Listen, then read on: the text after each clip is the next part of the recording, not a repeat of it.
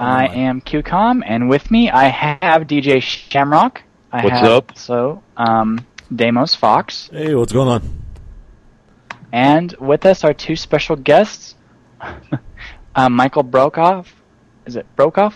Brockhoff. Brockhoff, all right.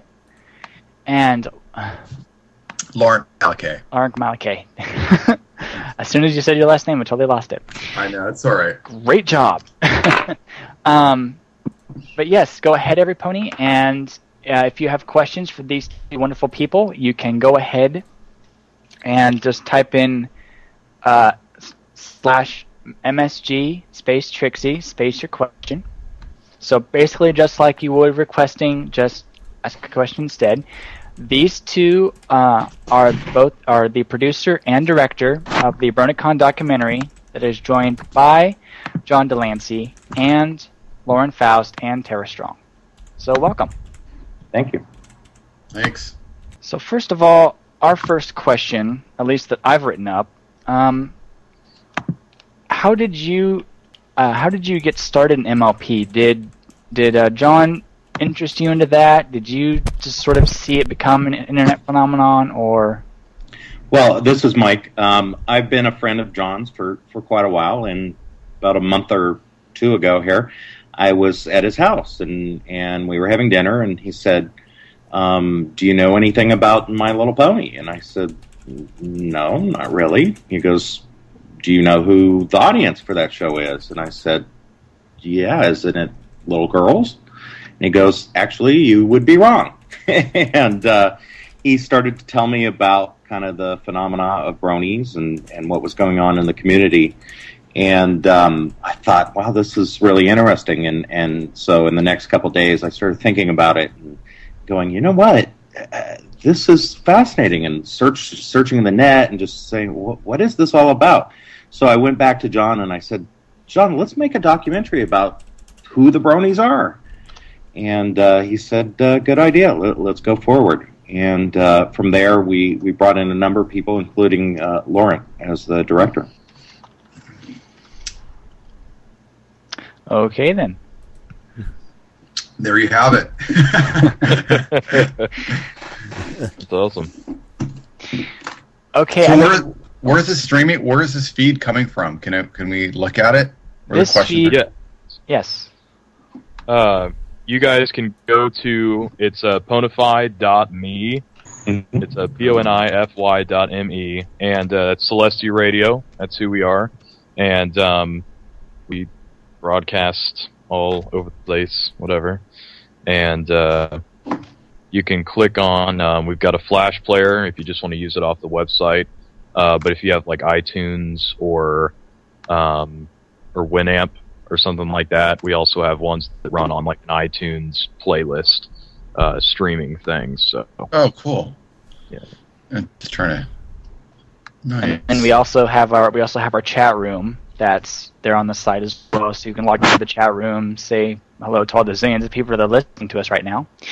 Can you send me that link in my little chat thing here? Yeah, we will. Awesome. Right now. Hey, I got a question. It's an IRC client. I'm not sure what that is. No, all right. Just a basic, my fault. very basic chat client. Yeah. That There we go. You can use it straight off the website. Okay. That link. Cool. Hey, we got a question here from somebody in the chat.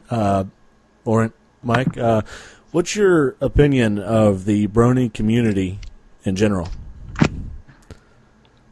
Go ahead, Lauren. You want me to go? Mm-hmm. So I was kind of blown away when Mike first started talking to me about this. I grew up with My Little Pony, and it was clearly something different when I was a kid.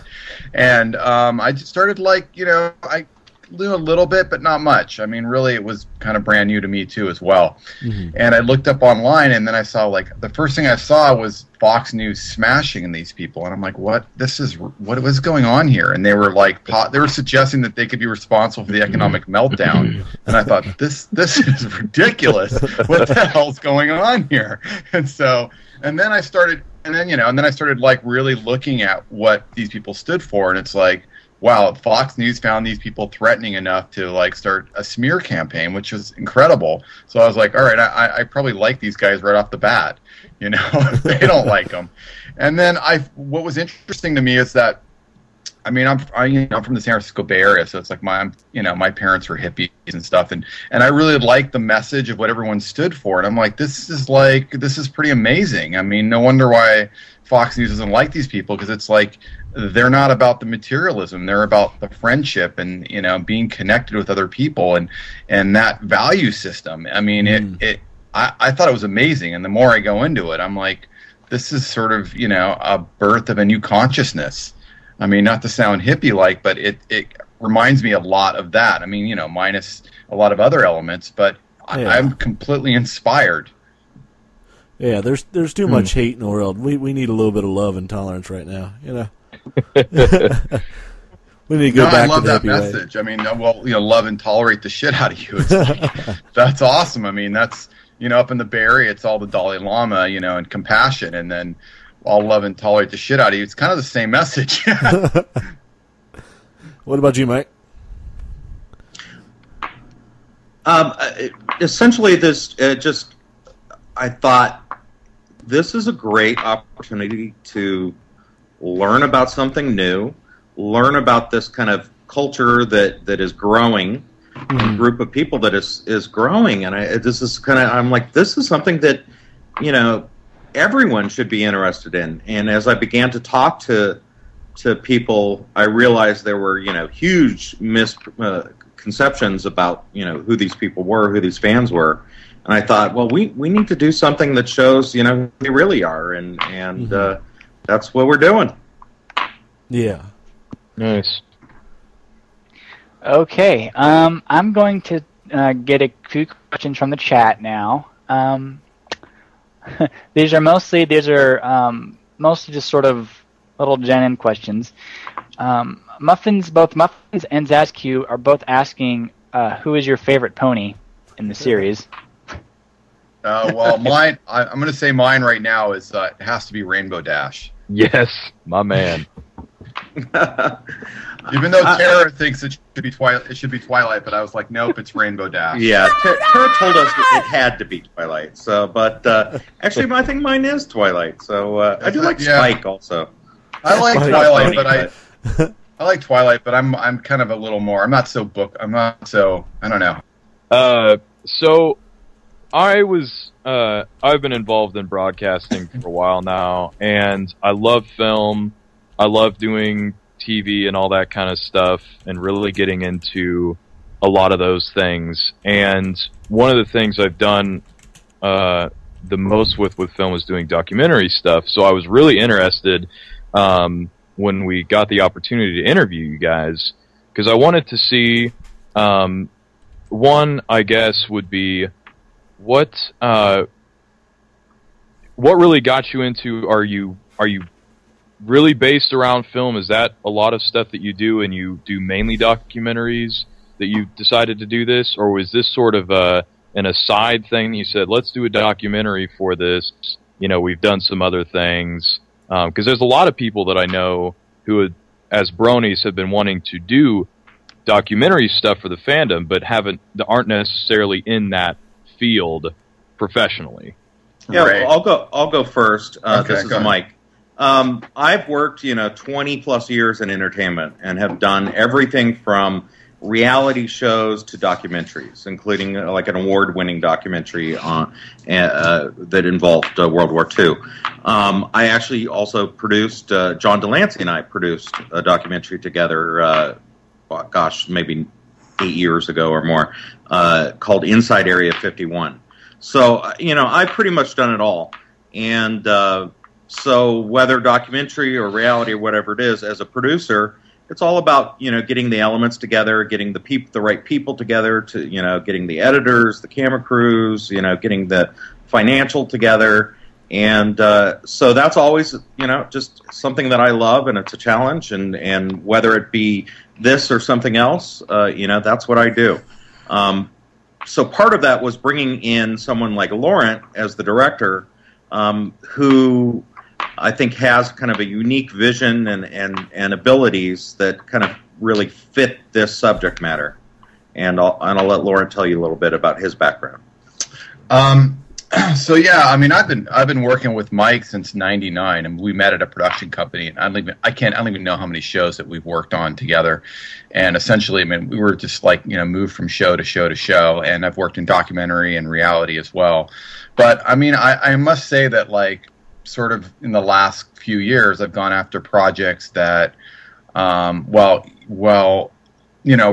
I learned a lot, and I don't regret anything I've learned in documentary reality, for networks, because obviously, you're being stuck in a pipeline where you're forced to perform, and I learned an enormous amount.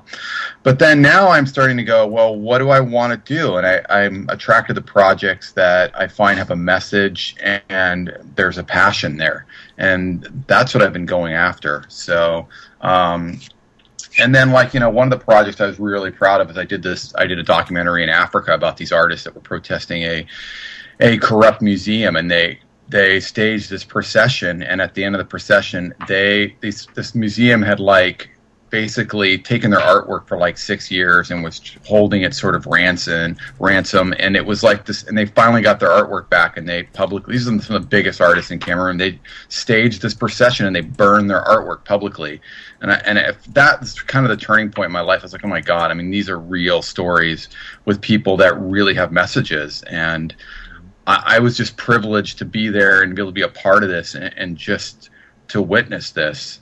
And so, and that's moves me forward. It's sort of, I've taken that with me.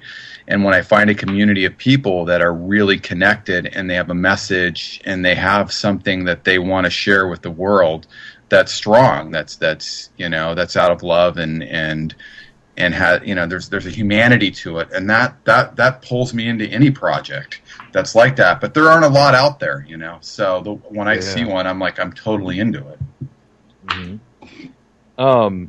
In reference to another documentary specific question, there's a lot of discussion within or maybe not discussion, but practice, I guess, within the community that does of people who do documentaries, and that is a question of whether one side fiercely says you must be very organized, have every single little thing planned, location, know all your shots, know all of these things, and to go out and do it because time is of the essence and you don't have a lot of money most of the time when you're doing documentaries. For sure. And then there's another aspect where people say that you should plan as little as possible and let the filming be completely organic and just go to wherever you're going and let the locale sort of guide you in what you're doing. I'd like to know what both of your perspectives are on that and which one you're looking at more for this particular documentary. Well, I can say that we're planning we're trying to plan every aspect of it, but that said, I mean, you got to let the story tell its own story. You can't really plan it. It's sort of like I plan, and then I basically, when I get there, I sort of throw the plan out the window and let the story take form organically. But if you don't plan, I mean, it's it can take forever. And I did one documentary. It took me 6 years, and I had a plan, but I really went with the flow. And it really taught me the value of the more prepared you are, and the more that you have an anticipation where the storyline can go, the better for you. But at the same time, it's really up to the subject. I mean, we're not going to put words in people's mouths, and we're not going to force them to do things they're not going to do already. And I'd rather be a fly on a wall than the cinema verite thing where we're pushing people to do and say things, because I feel like that's not honest. And what's most interesting to me is the bronies being bronies, and they're so passionate and driven about what they do. I want to be a part of that, because that to me is what's so beautiful. Mm-hmm. Mike, No, I think exactly the same thing. Definitely coming from the producer side, it's plan. We want to make the the best use out of every dollar that's been given towards the project, pledged towards the project, and get the most bang for the buck, and get a lot of good content in there. And so part of that has been really reading every single email that has come in, hundreds and hundreds of emails with everybody's specific story, and then meeting as a group and going, okay, which storylines do we want to follow? What are kind of the most interesting stories here, and let's go work with those people and see what we can get. Sounds like someone's playing dominoes. No? Somebody. I don't know. I'm not. I don't know. There it is again. Yeah. I hear. That's too. me. That's me. I'm playing with batteries. Oh, that is. Someone's like playing a badass game of dominoes. Someone's into it, man. 6x6 clock.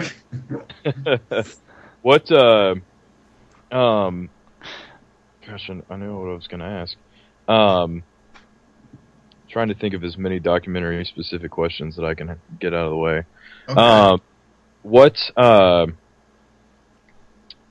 I guess, do you know how long you're looking at being in production, as well as how long you're wanting the documentary to be? I know that's a very difficult question because you don't really know until you do it, but part of it is the documentary will be feature length, which usually means around at least 90 minutes, right? Maybe up to 120.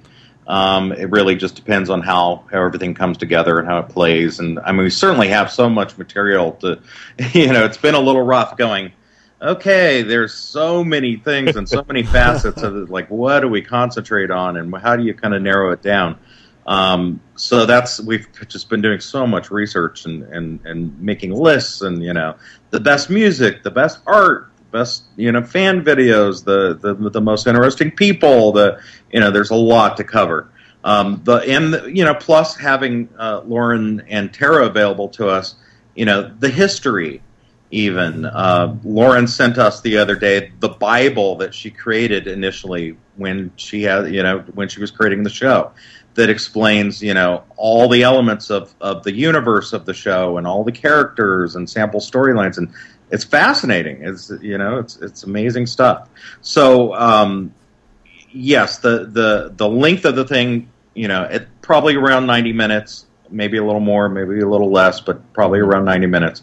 And then as far as production, certainly kind of the creative side, if you will, the kind of Laurent side wants as much time as possible to create this, and the producer side, the practical side, says, "Okay, guys, we gotta get this in the can, and we gotta deliver it, and we promised it, hopefully estimated by the end of September." For the bronies, and certainly I've already had people go, "Can I have it before then?"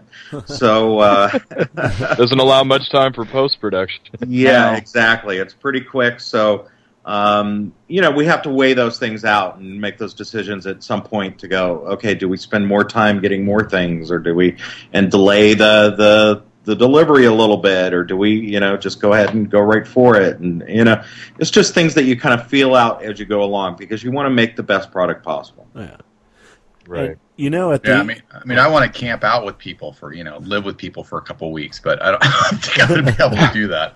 I mean, that's me. I mean, I'm the crazy, passionate artist that wants to just like, hey, here I am, Yeah. Let's see what you eat for breakfast, Let's see your parents yell at you.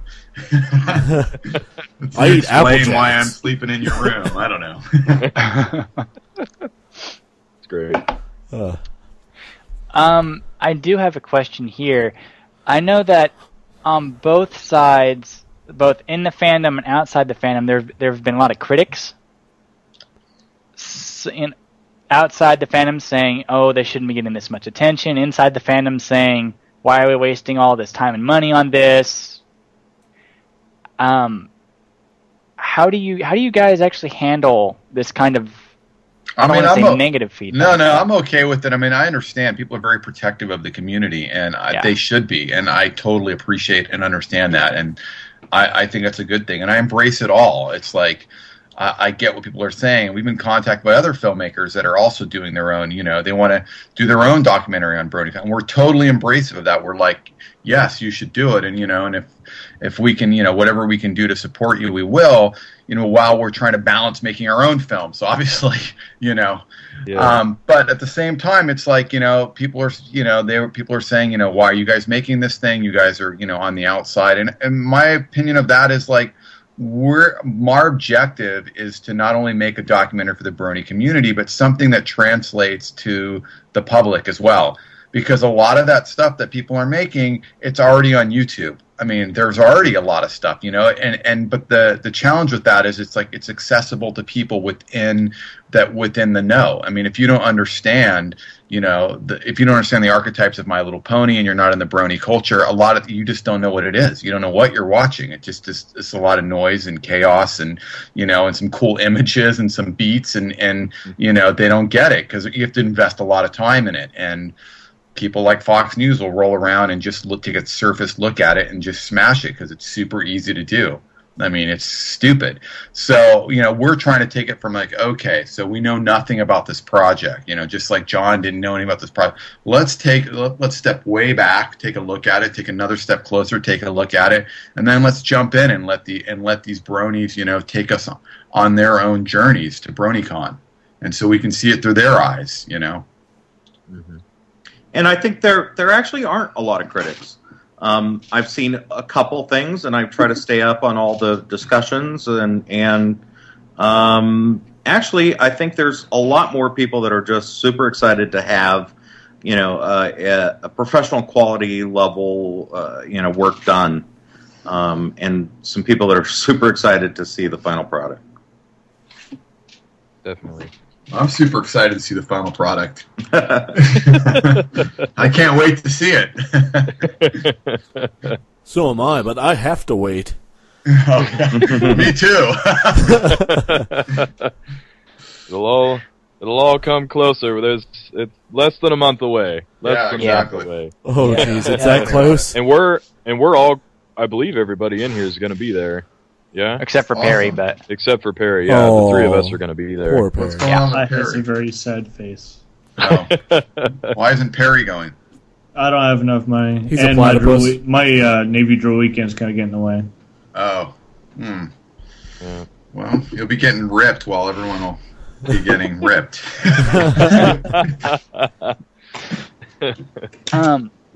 Actually, Perry, if you want to go ahead and ask your question, you can. If I had one rolling around in my head, I would definitely ask it.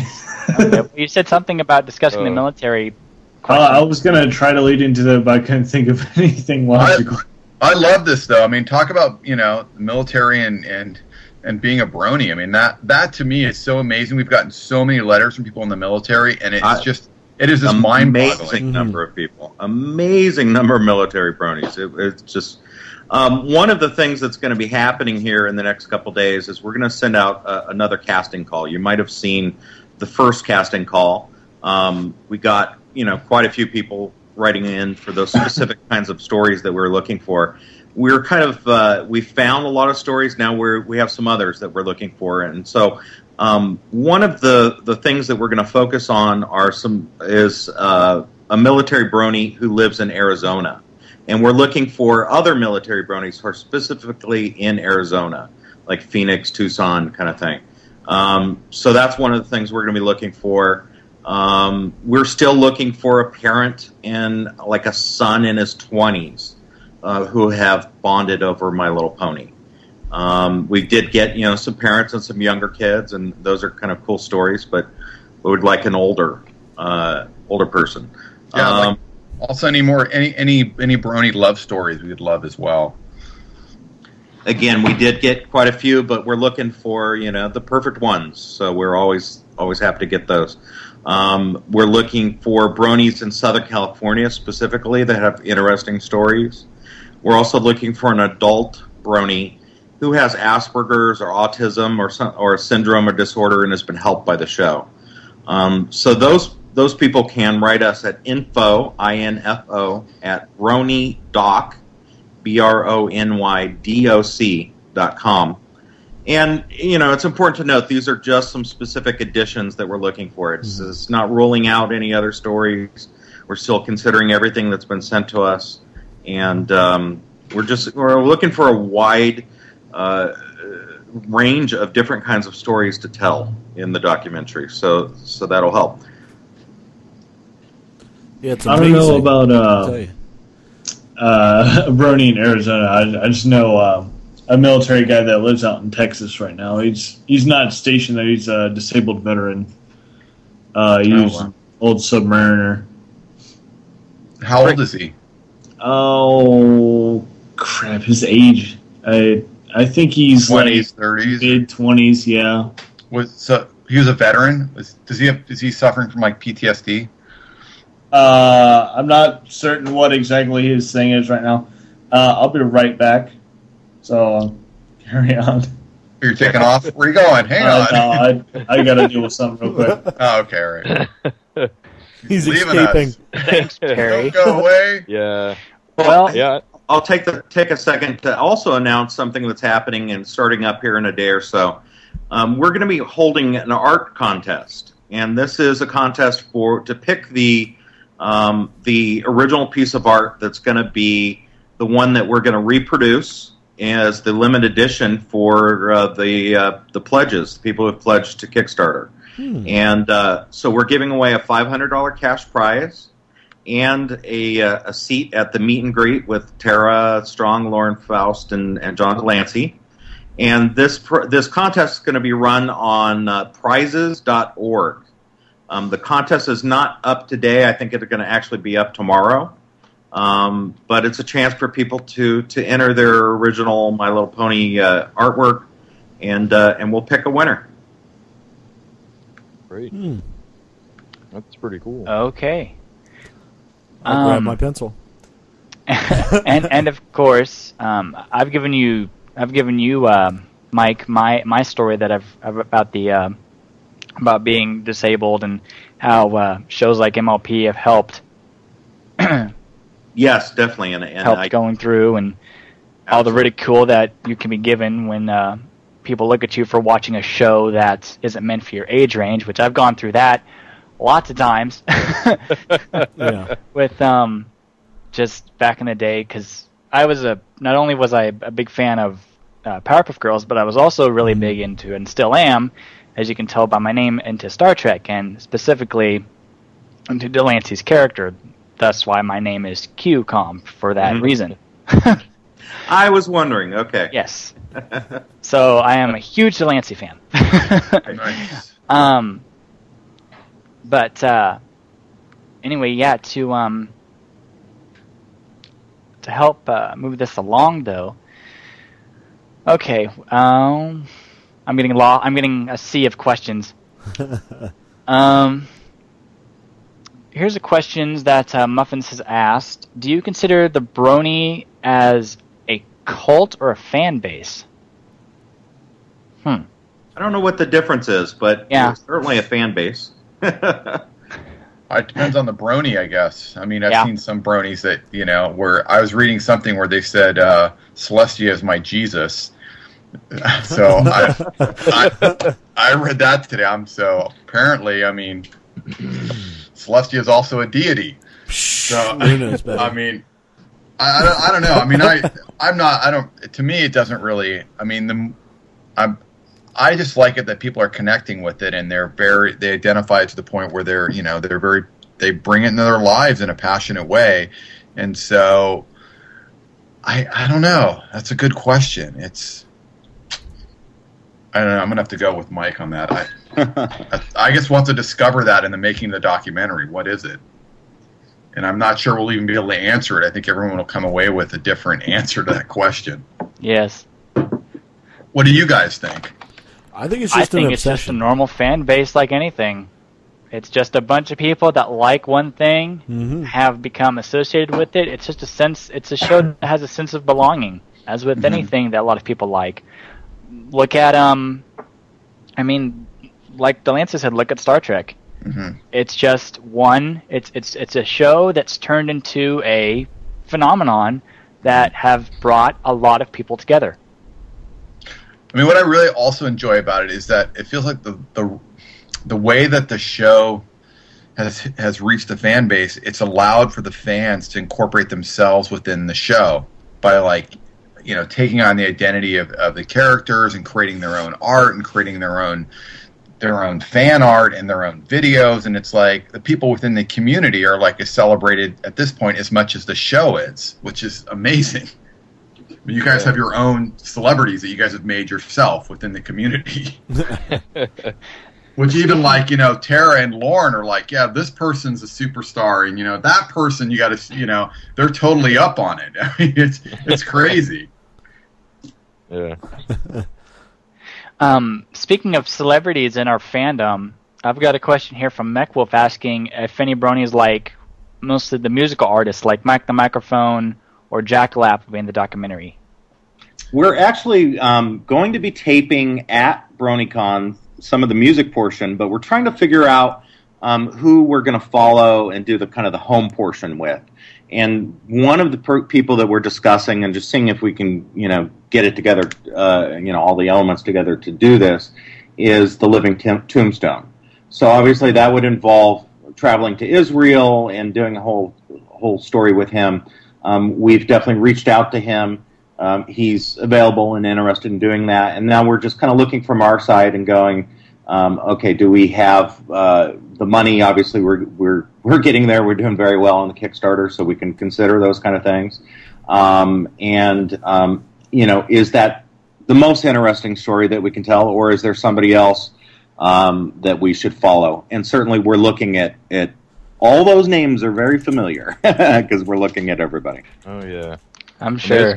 There's gonna be a good grouping of them there as well at BronyCon. I know the hotel we're staying at, we're staying with quite a few of them there, and stuff. So it'll be.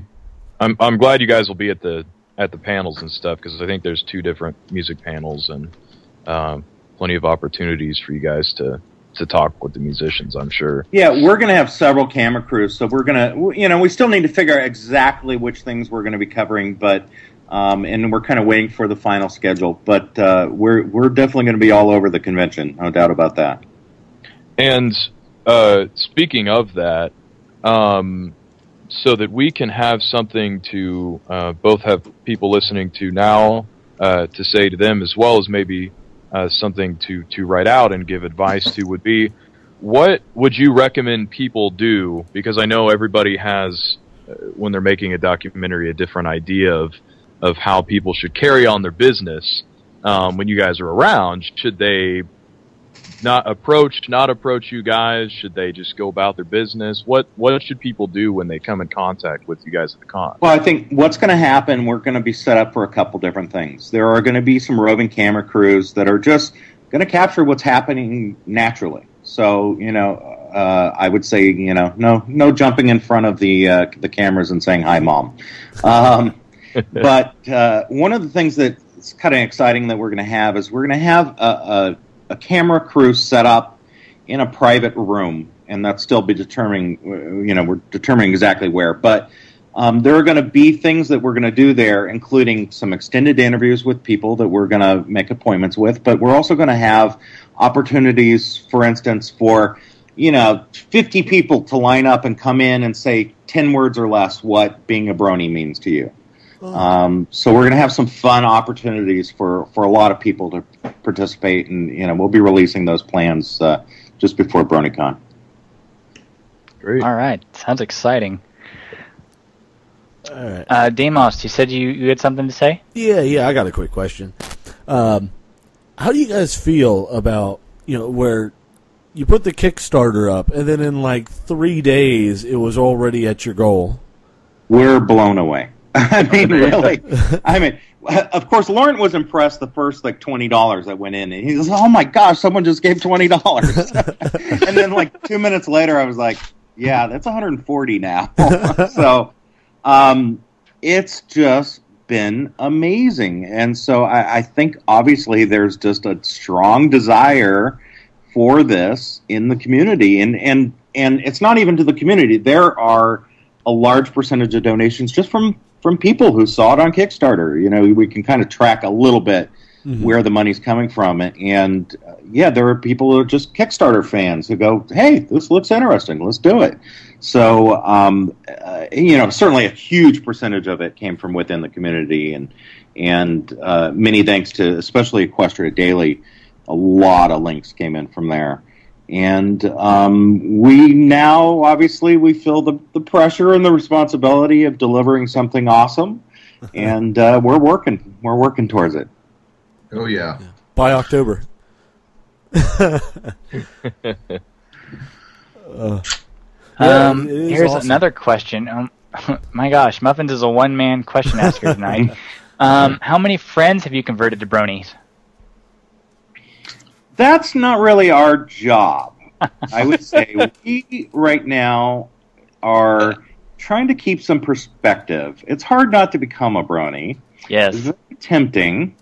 I think right now, though, it's our job to kind of keep a little bit of perspective on the community and not become too engulfed. And that can be after the documentary.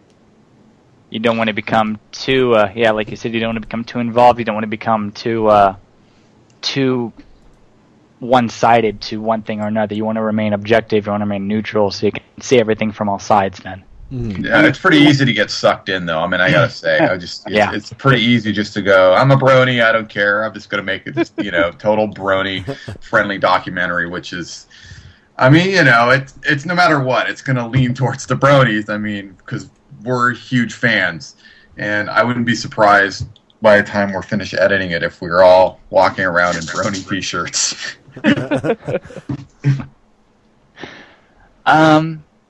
Let's see. My next question then, which I might have a couple someone call in on this too. I know you said that you're going to try to have living tombstone with you. What about any other bronies outside of the U.S.? Would you be wanting any kind of feedback from them at all? We have received quite a few emails from people outside the U.S.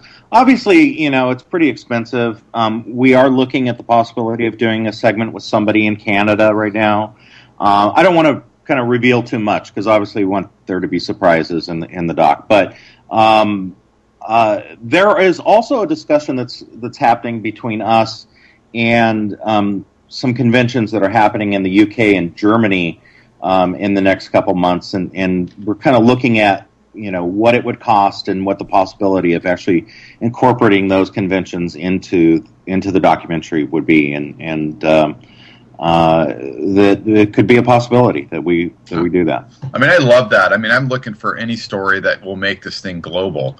Because I've seen that the brony community has basically wrapped itself around the world. I mean, it's amazing. Stories of how people actually get to watch the show that, can't really, they don't have access to it. I mean, they find a way to watch the show.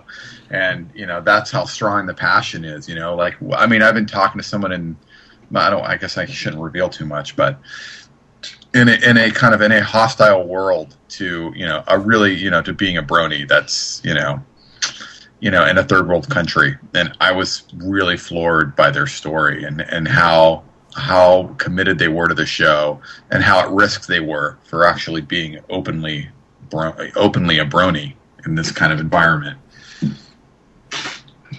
I mean, obviously it's really expensive for international travel, and so we are. I actually just the other day put together a little budget for that, and we're trying to see, kind of where we end in the Kickstarter and what the possibilities are.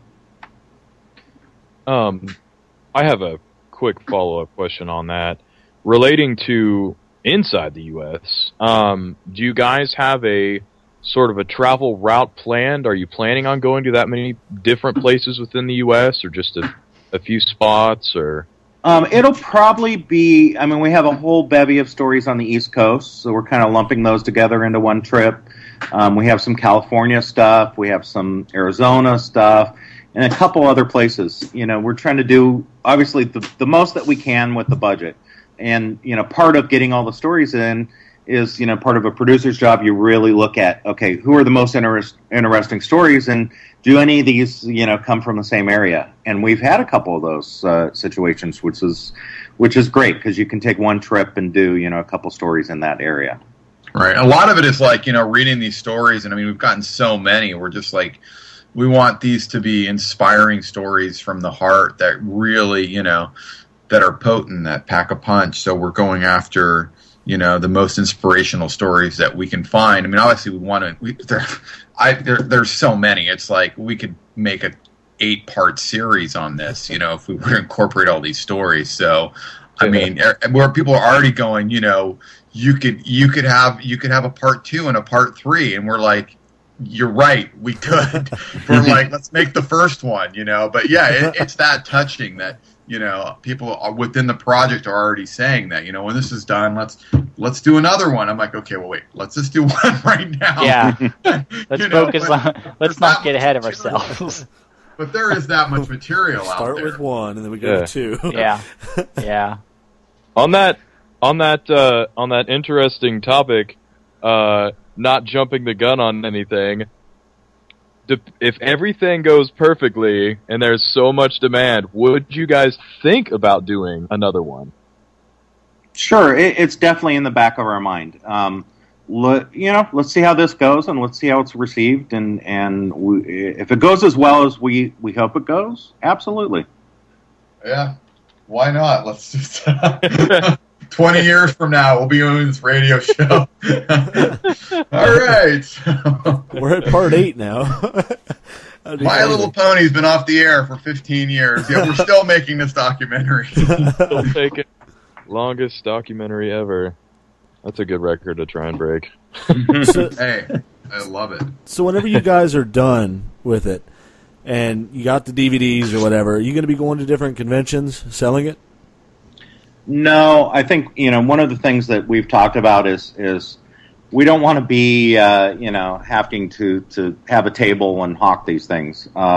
We will probably do a deal with a larger distributor because part of the thing is we also want the general public to see this. It's not just for bronies. Yeah. So we haven't put those plans into place on purpose right now. Right now we're worrying about the Kickstarter. The people that contribute to the Kickstarter, they're definitely want in line to get this thing, and then we're going to look at the kind of larger picture. But we want to make we make TV shows and films for a living. We don't want to have to sell DVDs for a living. I'm sure you could have plenty of us just go around and start selling it for you. Sure, we'll be your salesman. Where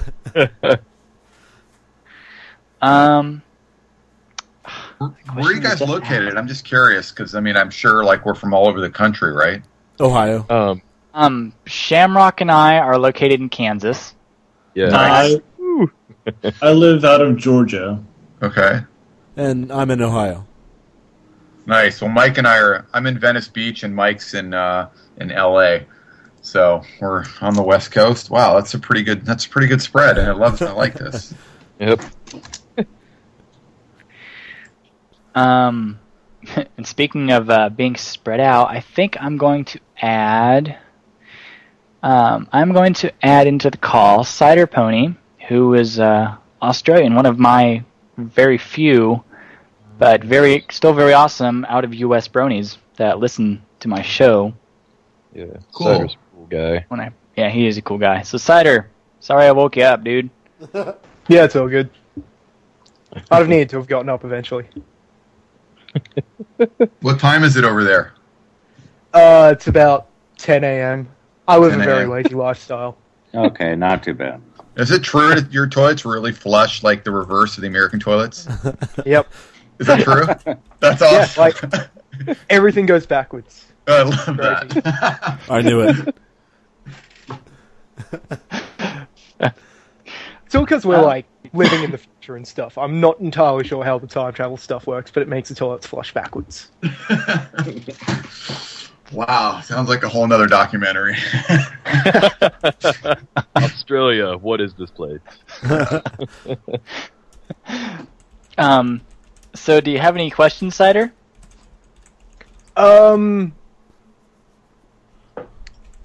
A couple. I wasn't here for a lot of the interviews, so I'm not entirely sure how many of them are going to be repeats, but... Don't worry about it. Okay, I'll ask a few. Repeat. Go ahead. Yeah, go ahead. Do you guys have much, like, academic training in this stuff? Like, have you done heaps of ethnographic studies before, or is this sort of a first one for you guys? You want me to take this, Mike? Or? Go ahead.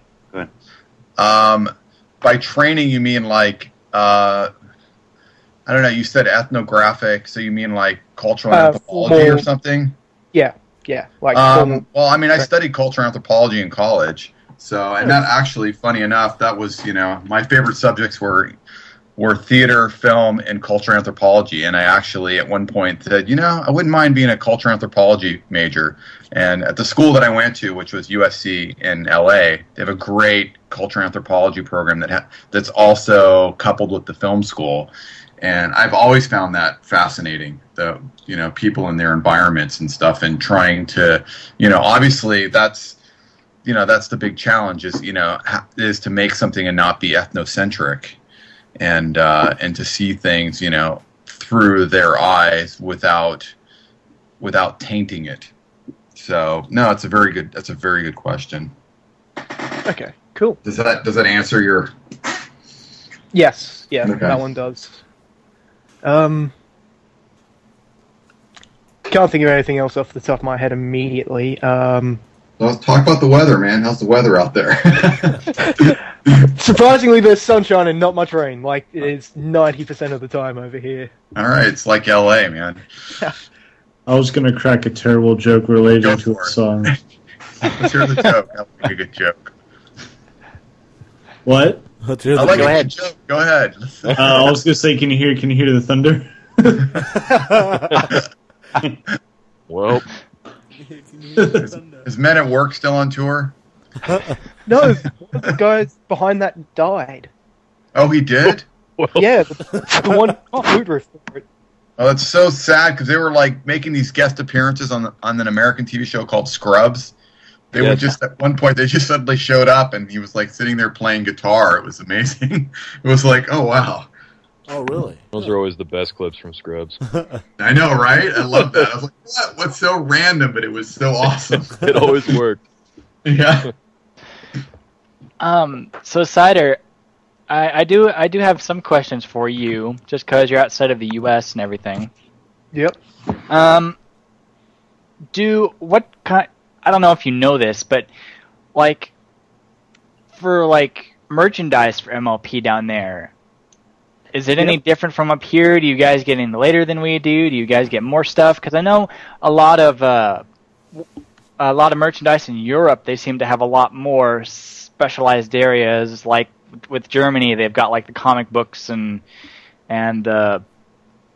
more flat out stuff. Which only stuff we have here is, besides the show, is just the figures and the iPad apps. I mean, do you have anything else that we don't?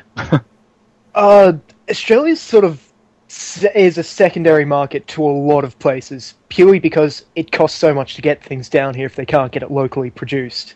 So a lot of our culture is 6, 7, 12 months behind America and Europe and everywhere else. In terms of merchandise, I went out and actually checked it yesterday to see what they had, and it's a much more limited selection than what's available in America. We've only just started getting the McDonald's My Little Pony toys. Oh, wow. So, how strong is the Brony community out there? Like a lot of communities, it does exist. It's just a lot more... I'm not going to say hidden, because it's more that there's just not enough people behind it. So if you do go looking for it, you will find the communities around there. There's 2 definite Brony communities that I'm aware of for the state I live in, and I think there's a few more that are slightly hidden, but... And what state do you live in? New South Wales. Okay. And is That's it more... the state where Sydney is. Do you feel like people are more accepting or less accepting the United States? I mean, sort of the haters and all that. I can't really comment because I have an incredibly unique position where I can just write it off and go, oh, it's all part of my academic lifestyle. Why is that? I sort of study internet cultures and video games as my major at university. Well, for PhD stuff at university. Mm-hmm. So if anyone asks, I can just say, yep, it's for university stuff. Oh, so you sort of hide behind that. Well, it's not even that I hide behind it. It's sort of is kind of true where it's like I am interested in it from an academic perspective of how this entire thing's going around. Even at home, I've got massive support there, which is entirely unexpected, where I told my parents that I watch My Little Pony, and then a week later, my mum comes in and goes, hey, saw these at sale at McDonald's, and just handed me all of My Little Pony toys from there. That's hilarious. So would you consider yourself a brony, or are you more kind of curious about it from an academic's point of view? I definitely consider myself a brony. I do watch the show for the enjoyment perspective. I do enjoy the music and everything else. I definitely consume the fan culture. So, like, are you writing? Is this going like in your dissertation, or? No. Okay. This is just I may write my own. Yeah, I may write a paper on it eventually, but at the moment, there's no plans to. So, what is your academic interpretation of the culture, the fandom? I still don't entirely understand why it's so massive. I love it. Like that was the answer I was hoping you'd say. There's just no reason for it to be as massive as it is. Like, there's no precedence for it or anything. It's just completely out of control. I love it. That's the exploration of the documentary. I love that. Yeah. That's what's fueling. That's what I love. That's it. Nobody can I mean, people have their theories, but it's the same thing. This just makes no sense. Yeah. What fun is there in making sense? Yeah, no, none. If it was like, if you could explain it, I mean, it'd be like, why are we making a film about it? Where's the mystery in it? You know, where's the? I love making films where it's just at the end of it, it's like people walk away and everyone has their own theory. It's like, it could be this, it could be that, you know, but it's like what relates to you, to the audience. What do you take away from it, you know? Yeah. And that to me that's art, you know? Yeah. Mm-hmm. Well, you see, about a year ago, I was real worried that this thing has grown so fast that it's just going to kind of collapse in on itself for growing so fast, but no, it just keeps growing. Yeah. It's become a self-sustaining culture. That's the big thing about it. Like, there's more culture being produced every day than people are getting used to, so there's always new stuff out there. Yeah. Hey, what do you guys, question for you, how many bronies do you think there are in the world? Oh, this is 10. a good one. It's hard. I almost have to. You would know, Sham, I'm sure. Yeah, you have to. I'm trying to go off of numbers from furry statistics, and now I'm trying to think of outside of that because it definitely breaches more into the mainstream, but it hasn't been around as long. But definitely a lot faster. It's garnered a massive audience very quickly. Mm-hmm. And judging by, if you go based off of Bronycon, which has how many people are going so far? Yeah, I think we're gonna have 2,000 people there. I think it's more than that. I think it's almost 3,000 on the meetup website. Is it now? You know, Mike? I haven't checked in a little while, but I know that they think that it's probably going to hit the max, which is like 4,000. Yeah. So if you judge by that, that's the largest. That's the largest Anthrocon that we have as well. 4,400 was Anthrocon. Yeah. So it's already gotten to that level that quick. So I don't know. It's tough to judge. It's kind of one of those statistical things. Like if you have 100 people, that's enough to like get a statistical spreadsheet for an entire demographic of people, you know. So I'd say it's at least in the maybe close to 100,000. Mm-hmm. Somewhere in that range, larger even. I mean, it's hard to judge on the internet because you can go anywhere and see a whole nother group of people you've never seen before, you know?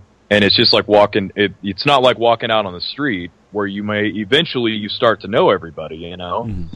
But there's just so many new people that sometimes you go to the same place twice and you won't see the same people. And so I think that's one of the big things with not only the retention, because the retention of who we have in the fandom so far has been pretty good, considering all of the there's been lots of drama things, of course, as every fandom has, but people have stayed for the most part. And yet more and more and more come in, so you keep all the people that come, and you get even more. It's multiplying, so that number is getting pretty big, definitely. I like Neon Fix-It's comment. Let's revolt and start a country. That's a documentary. Oh, God. Yeah. We shall name it Bronyland. Subversive, huh? You know the military bronies would probably get behind that one. We have our military. Yeah. Got quite a few in the UK as well. There's military bronies everywhere.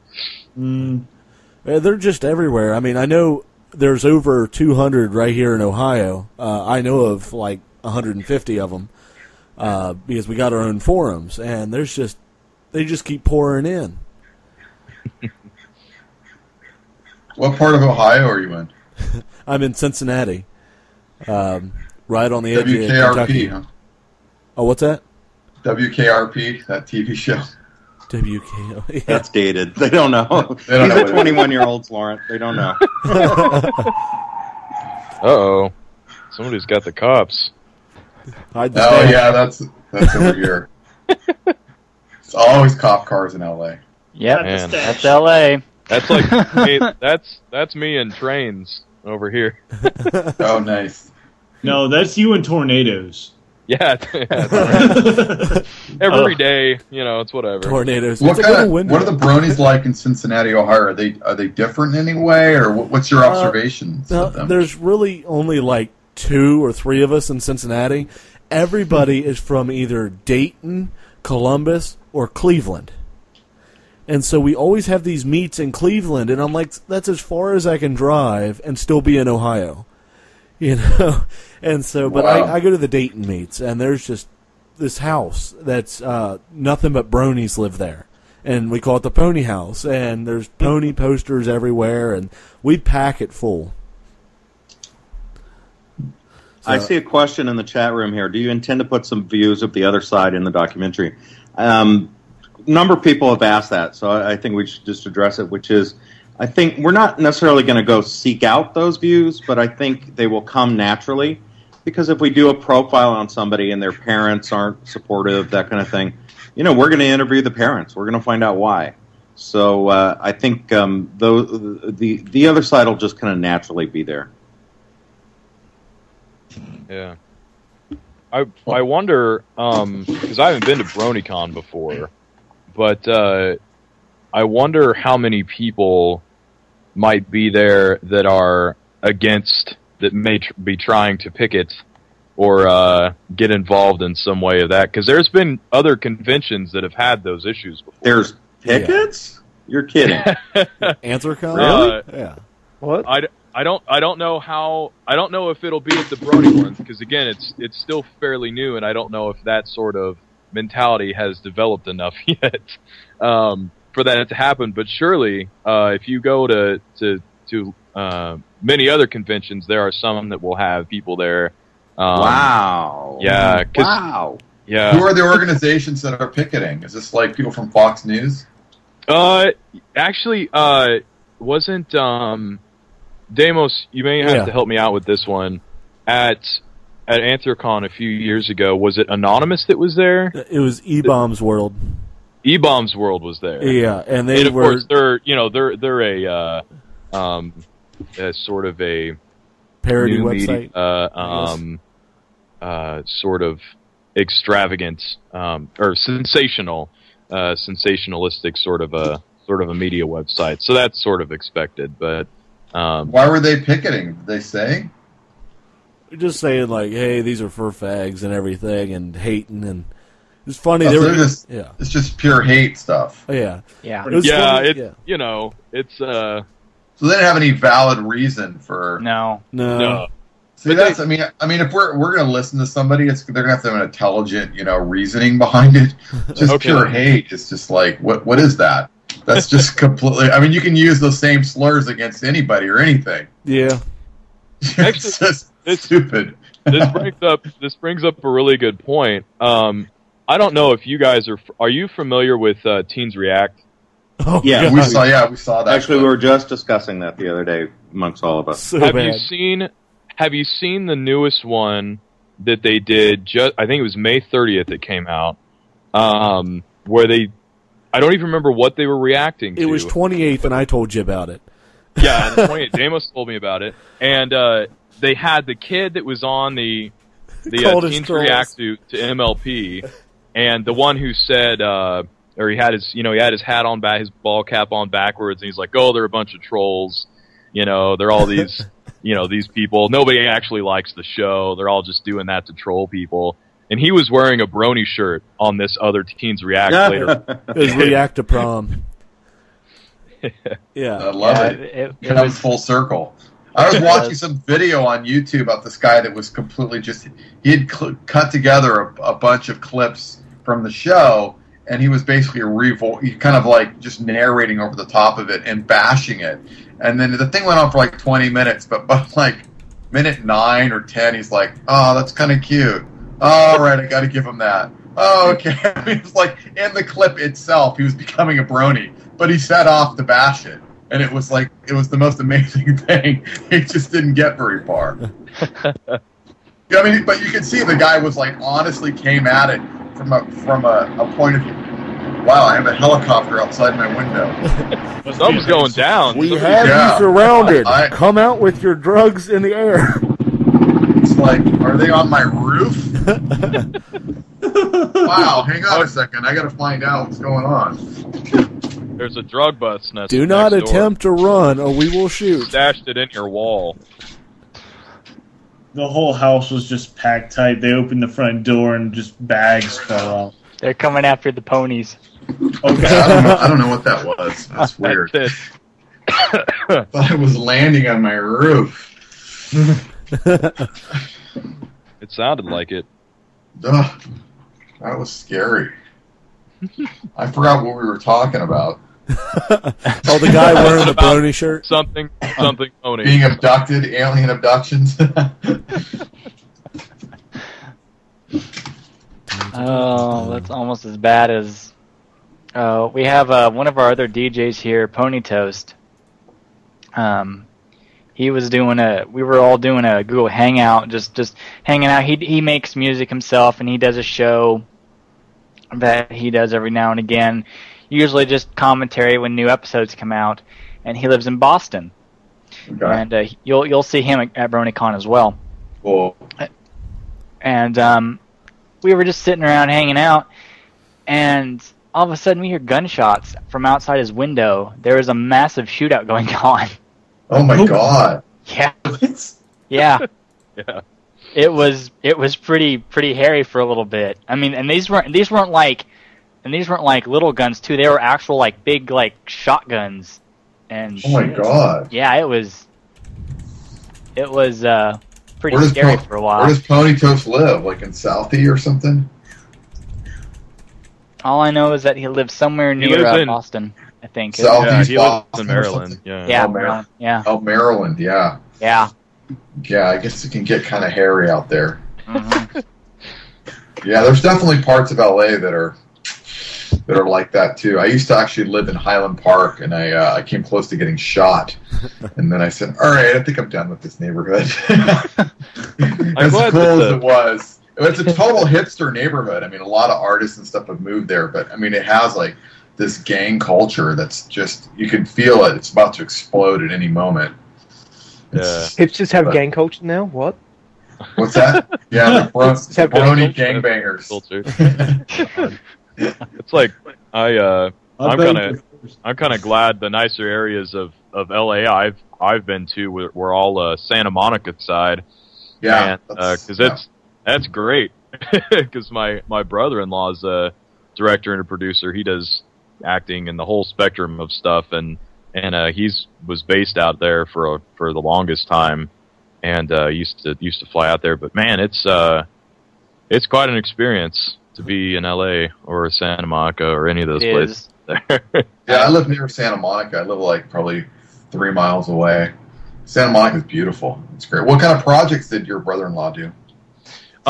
Well, he's Italian, and he does a lot of. He actually played semi-pro soccer for Italy for a while. Well, football, I guess. And so he runs a kids program called Soccer Academy. I think it was a TV series. He's done some other documentary stuff. One was called something Ice. It had to do with his relationship with his father or something, because he does hockey as well. So anything involving hockey or soccer he does a lot of, but they do a lot of advertising campaigns for different, like Adidas and soccer paraphernalia sort of stuff. But that's the main thing. And he did a PSA with DeVito over Danny DeVito. Oh, yeah, cool. About and I can't think of what it was about. Hell, I'll have to find it on YouTube. But it's pretty cool. It's neat stuff he's been able to do. So I always like to hear his stories about how he got to meet different people, different shows, and even the sci-fi stuff, because he doesn't really do that stuff. He's not into as much of that culture, but people from Battlestar Galactica and all this stuff that I'm totally into. I love that stuff. I'm like, man, I wish I could meet those people. Sounds like he's living the dream, though. He comes over here from Italy, and he's just superstar, huh? Yeah, he's quite a jack of all trades. He does quite a lot of stuff, but he's pulled it back now. He does mostly just international business, but he tries to stay close to home now here in Kansas. So okay, cool. Yeah, quite reduced. Real quick, the guy with the T-shirt from Teens React, I put the link there in the Skype chat. Oh, cool. Okay, I saw it. Shows a before and after. Oh. Nice. Perry, if you want to go ahead and ask, you can. All right. I had a question. How has being a brony, or simply just watching the show, how has it maybe affected you? Like, how has it affected your decision making? I think as filmmakers, it's not fair of us to kind of make comment on that. Quite frankly, we're trying to remain objective for now. If we become bronies after, we maybe become bronies after, but right now it's our job to kind of look at this with a little bit of an objective eye. Cider, do you have anything else? Do you have anything to say? I've got a couple that are unique to my situation.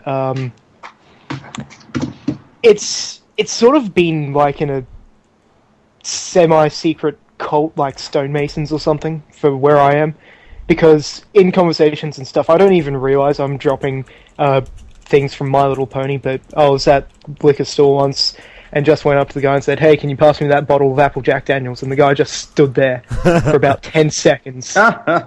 He's just like, "You watch My Little Pony, don't you?" Oh, that's classic. Maybe. Sweet, I'll give you 50% discount.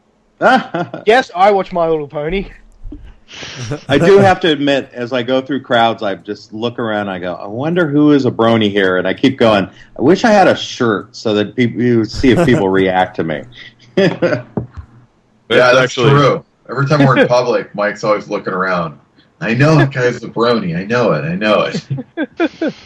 We every once in a while, Qcom and I, we get with some of our friends in Kansas, and we go to Lawrence, which is where Kansas University is, and we'll walk around, and if you go to a Walmart or something, we've run into people before, and I've had a brony shirt on, and they would walk up to us and be like, "Hey, we're bronies," It's these random encounters, in real life. So it's very interesting. That's amazing. Well, I can say in the making of this, my girlfriend has become a brony. That's good. Yeah, she doesn't want to be called a Pegasister. She wants to be called a brony. Yeah, that name has sort of been some people take it or leave it, just because some people say brony is neutral, some people say it's Pegasister, some people say wasn't there a third term for female fans? It just takes so long to say. That's the problem. With Pegasister sounds like a horse long. It's too many syllables. She says brony just sounds cooler. Yeah, it does. It really does. It's like brownie. Brownie. Those brownies. Pegasister Pegasister sounds like a horse nut. I swear. If you would get on Google, and if you were to search for Google, I don't know if it's still this way, but it was a while back. If you were to get on Google and search for the word brony, it would ask you again and say, "Did you mean brownie?"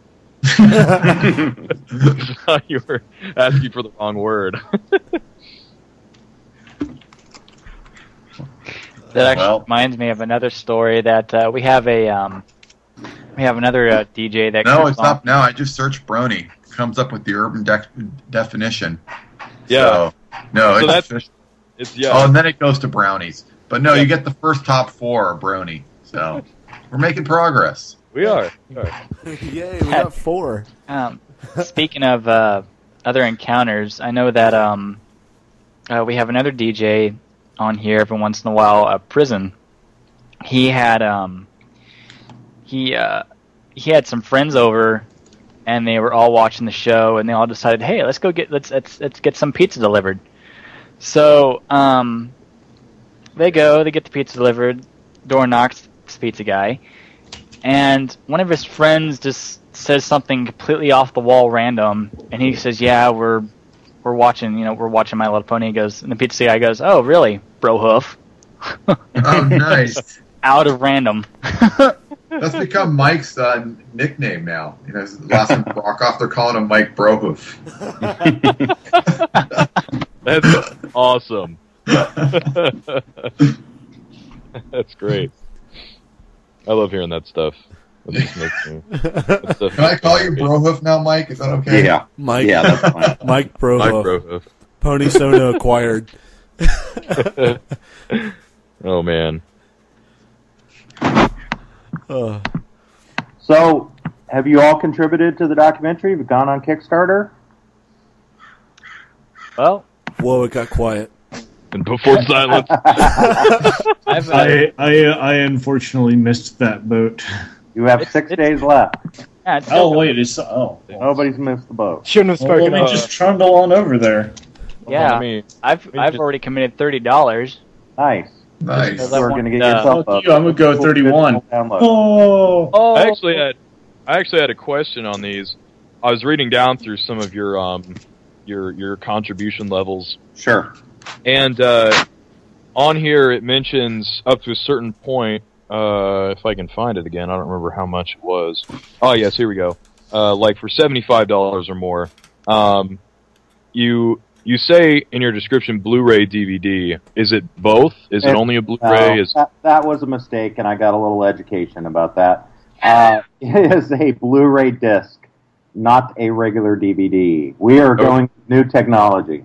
Okay, so no Blu-rays at all. I know. No, I've gotten quite a bit of lashing for only going Blu-ray, but it really is where we are now. It's Blu-ray, and quite frankly, you can go to Best Buy and get a refurb Blu-ray. I know everybody doesn't have the money, but it's $49. It's not exactly out of reach.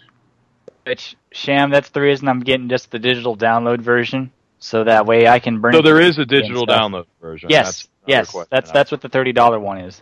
Correct. Okay. Yeah, because I was like, man, I would really love to have a signed thing, but I'm a poor college student. I just use my Xbox for my DVD player to play all my movies on. So okay. Yeah, that's a Blu-ray. Or you can still get a signed thing and just have that Blu-ray for in the future because at the larger levels you'll also get the digital download. So, see, that was another thing I was going to ask. So that's a good thing to clarify. Yeah, it's always all the above plus. So absolutely. Good. Awesome. Plus, look, we're at, well, on the Kickstarter page, 1,589 backers. You can be number 1,590. For $1. You can turn that number. What a deal! Well, if you had It's already at $10, 1591 now. Keep going up. 2 more since I refreshed, like just There we now. go. Yeah, No, I think we're offering some really cool stuff here. You know, definitely when you get into the, $100, you get a Blu-ray, you get 2 Blu-rays, you get a digital download, you get a T-shirt. I mean, that's pretty darn good. And then, $150, you get all that plus the art print.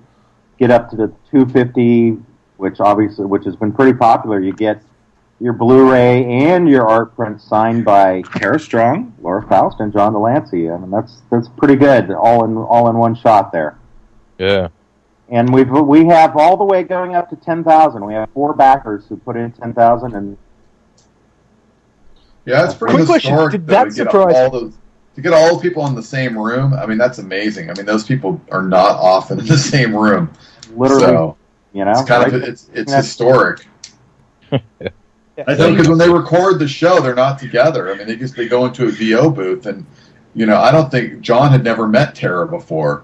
He'd done the show, and he'd met Tara in Canada. So it was like these people knew about each other, but had never actually been in the same room. It was just amazing to see it all come together. I think I actually might have taken the 150-90 spot. I just threw 31, and I went back and checked to say, I was like, it's 159 or 1589 before I put it in, so Nice. may have Thank taken you. that spot. Thank you. Cool. The response has been amazing. It's just really, I think even within the community, I see the comments, everybody going, I didn't think it could get that high, and it really has. I think right now we are something like the 8th most funded film ever on Kickstarter. Really? Oh, Yeah. jeez. I didn't know that. Yeah, And not in the history of it, just like in the this history. month. In the history. Really? In the history. Yeah. Whoa. Let's make it number one. Yeah, Come we on. need to get to do a it. question a Let's day. go, Get the- bronies. What I are think you it's waiting for? Yeah, Three if They you need tell, gold-plated cameras. Come on, guys. if you tell You're a going question ahead a daily, they'll make Matt it happen. Millard's film, who's trying to get distribution. I think I don't know. I don't know if he's going to make it. You know what? I have a question. Can you? I know I already pledged $30, but is there a way I can change it to pledge $75? Actually, they have a really nice upgrade feature. So if you log back into Kickstarter, actually a lot of people have upgraded, especially when we added the extra, bonus discs and that kind of thing. And yes, definitely. If you do it before the 10th of June, you can upgrade. After the 10th of June, what's going to happen is the Kickstarter will be closed to new. It's just the way they work. They'll be closed to new people and upgrades. But we did set up a PayPal account. I actually set it up after a number of people from a lot of foreign countries were saying, we can't somehow use our credit card, or we can't use Amazon Payments, which is the payment facilitator for Kickstarter. So what's going to happen is after the Kickstarter is closed, the PayPal will remain open for a couple months for people who want to upgrade and do new pledges and that type of thing. The response on PayPal has been overwhelming. Also, I put an update this morning. I think our total is a little over 13,000 collected on PayPal. Wow, Amazing. that's quite a bit. Yeah, actually, it was a lot. They actually put a freeze on us taking any funds out for like 21 days because they want to make sure it's not a scam. Oh yeah, obviously. Okay, there we go. I just changed mine from 30 to 75. Cool, And I thank don't have you. a Blu-ray player yet. Now I'll get one. Like I They're said, getting cheaper by the month. you can do it. $49 for a Blu-ray player. Change your life. Well, I'll probably end up getting a Blu-ray drive. Oh, there you go. I've got my computer hooked up to my TV. That's how I stream everything. So is this how it's going to be? Thank you, Qcom. Am I have to go and re-up my own thing just to one-up you again? Yeah, you got to go now, dude. I totally went up to you. It's a pony There Cold are War. $10,000 spots still open. This will keep going. Or that easy. They should have put it on eBay. This would keep going for a while, you see. Yeah. We'll do some dollar bidding. Nickel and dime up to the top there. Well, there is actually a little bonus for some people. If you really can't afford some of the bigger contributions that allow you to get into the meet and greets and get the voicemail and that kind of thing, some of that stuff is actually being auctioned off. And I'll get that link for you just a second here. Let me find it. I was there last night. They were doing a podcast for the Gray Mare, and I was listening to Pontos, and that's what they were auctioning. They were auctioning one of the big ticket numbers. They were doing the meet and greet with you guys and Delancey and Tara. Oh, really? What did they get for it? I think they got $700. See, what a bargain. Yeah. Oh, wow. And there are going to be a couple more of those coming up because there are people who aren't going to Bronycon that are auctioning their seats off, so which is fine with us, and it helps charity, and we're happy to have them do that. So if you can't afford the big bucks, you might be able to get in that way. Hey, Qcom. What'd you do? What? 76. Here we go. So, I actually do have another question that I was thinking about, trying to think of some more documentary-specific stuff. I know you guys have a sort of more free-based statement on the actual Kickstarter in regards to the funds, but is there any anticipation of what sort of gear you're looking at? You don't have to be. You can be as specific or as non-specific as you want, I guess. But are you looking at some full-on jibs or some different cranes and things, or how full-on are you going with this now that you've made? Well, I mean that kind of stuff like cranes and jibs. I mean that's like more for a scripted film than a documentary. I mean, there are like reality shows like Survivor and these big shows that want to bring those things in. But I mean, our aim is really about following personal stories that converge at Bronycon. So, I mean, big jibs and stuff. It's kind of hard to chase them with a jib. Yeah. Because it becomes kind of at that point it's like you're rehearsing in order to use a jib and stuff. At least on outside of an establishing shot of a location, you got to rehearse the action with somebody. I mean, and then it's not a documentary anymore. It's right. So what we're looking at, where a lot of the money will go, is towards traveling our crews to shoot individual stories that are going to go into the documentary. Then, obviously the big Bronycon weekend is going to be pretty expensive because we've got at least 3 and we may have 4 crews running at the same time. And Kickstarter takes 10% of it. Well, yeah, 5% to Kickstarter and 5% to Amazon payments, or 3 to 5%. So that's just kind of the cost of doing business. And so what our idea, as opposed to getting really over the top fancy, is to get as much content, good content as possible.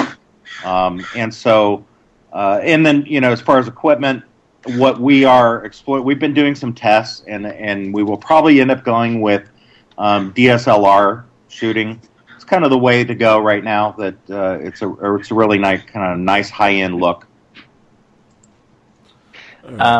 Cider, go ahead and say what you put in chat there.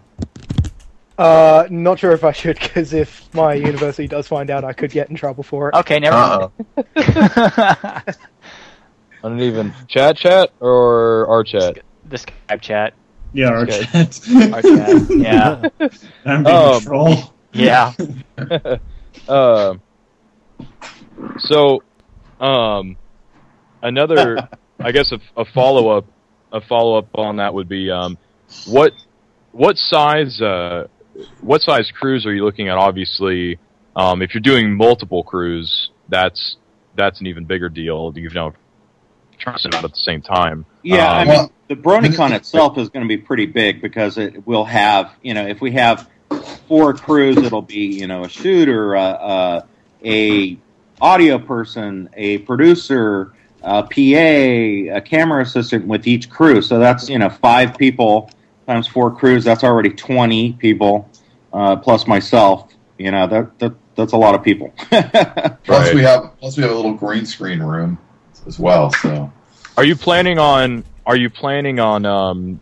just traveling with like a select 4 or 5 when you go cross country, Correct. transinternational stuff like that? Yeah, usually what you do to save money is you travel, your producer, your director, shooter, and then pick up, sometimes a local shooter or a local audio person, local production assistant, that kind of thing to help you out.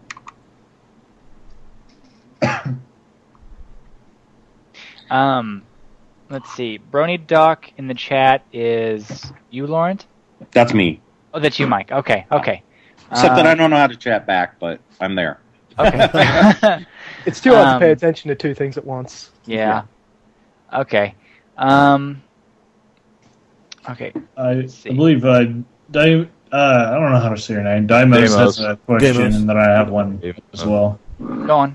Yep, just a quick question. At Bronycon, what are your limits as where you're going? I mean, because I know a lot of people, whenever they're doing documentaries, they're like, well, I'm just going to stick to the lobby, the panels, and the dealer's den. That's it. I'm not going anywhere else. Are you going to be just kind of roaming around everywhere, or just Room parties?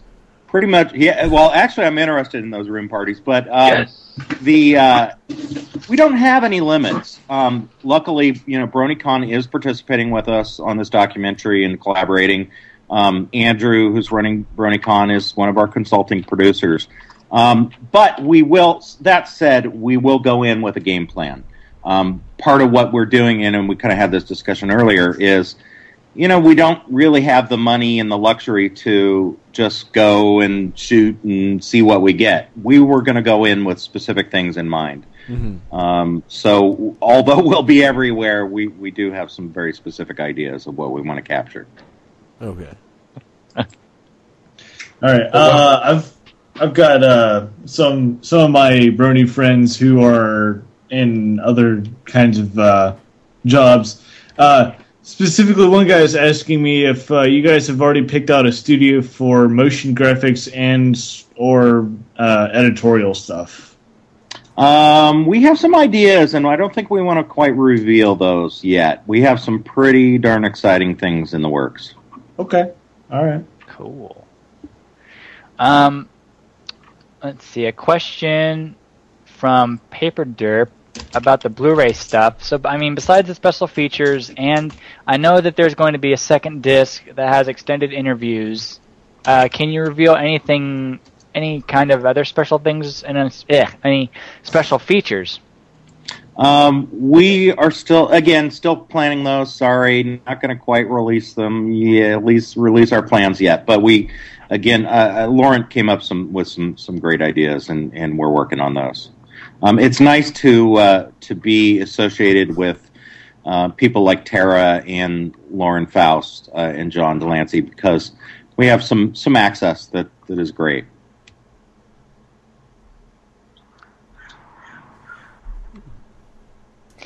Okay. So who's going to have the best room party? Me, definitely. Probably Sham. Oh, God. This guy, because I am Irish and I know how to throw an amazing party. Oh, no. Oh, I love it. I'm rooming with them. Oh, jeez. I had, just as a demonstration, when I became a Brony and started to get involved with Celestia Radio and all this stuff, I decided that, talking to Qcom and some other people, that I wanted to have a meetup in my town, which is a small, 8,000 people in my town.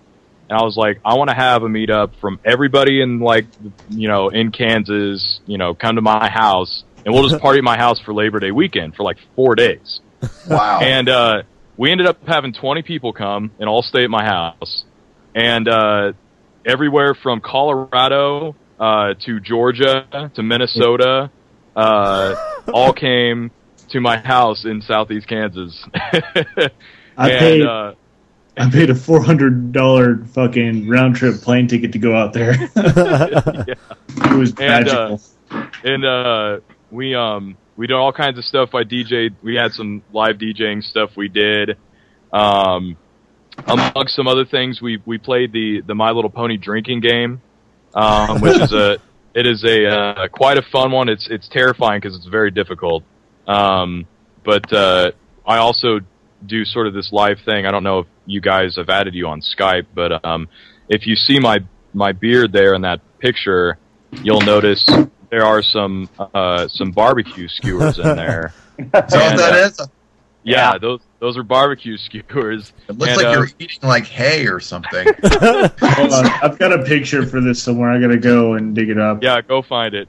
But we were just sitting there, and I was DJing, and someone brought up the leftover skewers. We had a pack of 100, and some people ate like 17 or something out of them. And I looked over at them, and someone suggested, "Hey, you should put these in your beard." And I was like, "Why not?" And so we were live streaming the whole thing, on video, and I just started putting them in there, and I managed to get all 83 of them in there. Oh my god! And at a later, that's got to be a new Guinness Guinness record, right? Yeah, right? Yeah. And later on, I went back to Walmart, and I was like, I have to see if I can do the whole pack of 100. And I bought a pack of 100, and I did it. And now I just carry them around with me everywhere, and I just, sit down in a random place and just start putting them in my beard. That's something we're definitely going to do there at Bronycon. We're going to do it there. So you'll want to do it there. Yeah. There's that picture, by the way. I still have video on my iPod of you shaking all those out, saying, "There, I threw them on the ground." You should totally just walk up to somebody. This was all in a park, too, in a public park. We're just doing this. We just blasted pony music the entire night. Hey, yes, it was brilliant. Hey, Shamrock, you should really just have those things in your beard and walk around and then just shake them on somebody and just be like, "You've been bearded," and then walk away. Bearded. Oh my gosh! So that is a portion, a small portion of what you can expect if you come to one of my room parties at the Bronycon. All right.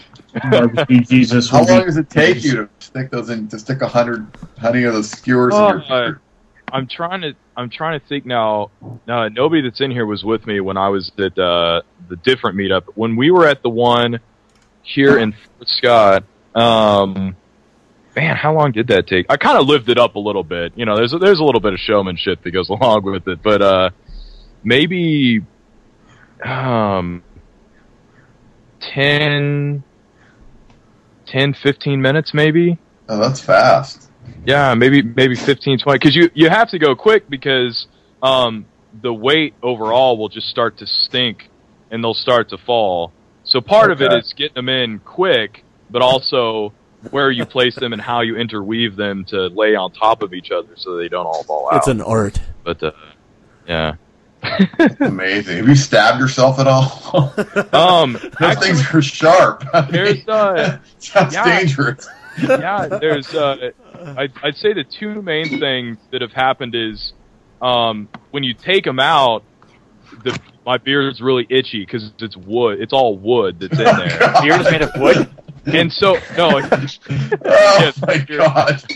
But the main thing is that if there is any knots in my beard, it can really hurt and it can really mess up the whole operation because they won't stick in because they'll get caught and they won't go in any further. And so if you try and pull it out, you risk all of them flying out. So that's the hardest part, pushing them through the knots in your beard and stabbing yourself. That's what hurts the most. It's like a strange game of reverse Jenga. Jenga. It's exactly like Jenga. Yeah, this sounds like a lock-off shot. We just lock a camera off on you and speed it up. Do it in 30 seconds. It's sort of like those ones where you see the guys stand in front of a camera for like a whole year and they take one picture every day or whatever, and they show how much they change or grow their beard or whatever. Yeah. Frame by Keep frame. doing that with progressively more skewers. Yeah. Oh man, I couldn't tell you. It's fun. Have any of you been to Bronycon before? I have never. This is my very first con ever. Yeah, no. I'd say I've been to cons before, but I've never even been to. I've never been to New York before. Oh wow! So I've been to New York before, but not anything like this. And what's funny is that Sham and I are both going to be we're going to be in one car. We're going to drive the entire way. driving from Kansas to Yes. Ohio. How long does that take? 22 hours. Woo! Days. Baby. Well, hold up, guys. Yeah. You're actually coming here, leaving your car Yeah. here, and then we're taking my car with the sound system and watching ponies all the way there. Our overlay is in Columbus. So Are you guys taking a camera with you? You guys can film your journey? Yes, we are. I'm going to have. I've got a 1080p camera on my phone, and I'm going to be blogging. I'm going to be blogging the trip. by and no Bronycon, means, yeah. and Should be live Sham. streamed though. Yeah. Well, we'll see what happens. Can I look at the footage when you guys are done? Yeah, Totally, it's going to be up on YouTube. We're going to swag the Yeah. whole Cool. way. Yeah, I want to see it. Yeah, I wanted to get an actual because my school unfortunately won't let me take their cameras over the summer break, or I would because I was involved with some other people working on possible Brony documentaries as well, and our whole take on it was to just do a road trip. That was the whole idea. Yeah. Get an RV and travel across the United States. Just go just the whole perimeter, and just go place to place and just drive, and just the experience of living in an RV with 5 or 10 bronies for 4 weeks or whatever. Ooh, I can smell it from here. It sounds like the Ken Kesey experiment back in the 60s. I don't know if you guys are familiar with that. But, they were doing a lot of LSD, but it was kind of the same idea. It's the same for us. It's just ponies instead. Right. There's a documentary about it on Netflix about Ken Kesey and they're doing a lot of LSD, and they had their magical bus that they went from Oregon to New York and back. Yeah, it was. Ponies are LSD. Yeah. There are LSD. Well, they are pretty psychedelic. For Yeah. Sure. True Man. facts. Pastel ponies. I'm sure if on the bus happened today, My Little Pony would be playing on the monitors. Oh. Definitely. Couple questions I see here in the chat room. How many remixes do you expect to be made of the bits of the documentary put on YouTube within a month of its release? And I would say probably a lot. And I'm looking forward to them. Yes. Will we be using fan music in the documentary or writing our own scores? Maybe get musicians from the show itself. I think there's going to be a combination of our own scores and some fan music. We're kind of looking at all that right now, and going to be contacting some of the fans. And I've been making a massive list of kind of the best music that's out there. And then another question here about I know more than likely you will actually be spending more than you collect. A lot of this is coming out of your pocket, but will any of the funds go to charity? And the answer is, yeah, we probably will need to spend a little more than we collect. Hopefully not, if we do our jobs right. But I don't anticipate there to be a lot of extra. We're really putting making every dollar stretch as far as possible, putting the money into this product, making it the best we can. And but there are some opportunities, like I mentioned earlier, that for charity and where charity's involved. So, just a question: with the amount of money you're getting from Kickstarter and whatnot, are you having any sort of thing where you're going, we're going to set up so we get the best camera footage possible first with the money, then we're going to go through these things, or we're going to get the best sound thing first, then we'll focus on camera? So what's the order of quality you're really, purchasing? it's about story first. Yeah, for me, it's story. How many of the best stories can we go and can we put into this thing? So we're going through hundreds and hundreds of emails, reading every single one, reading everybody's story, then as a group reviewing them and saying, okay, which stories do we want to put into this?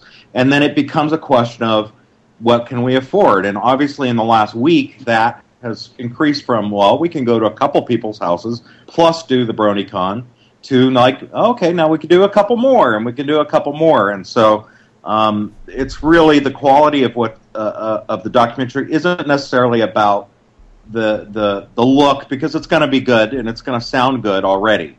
We built that factor in. Now it's about what is the content. What's the best content we can put in there. Mm.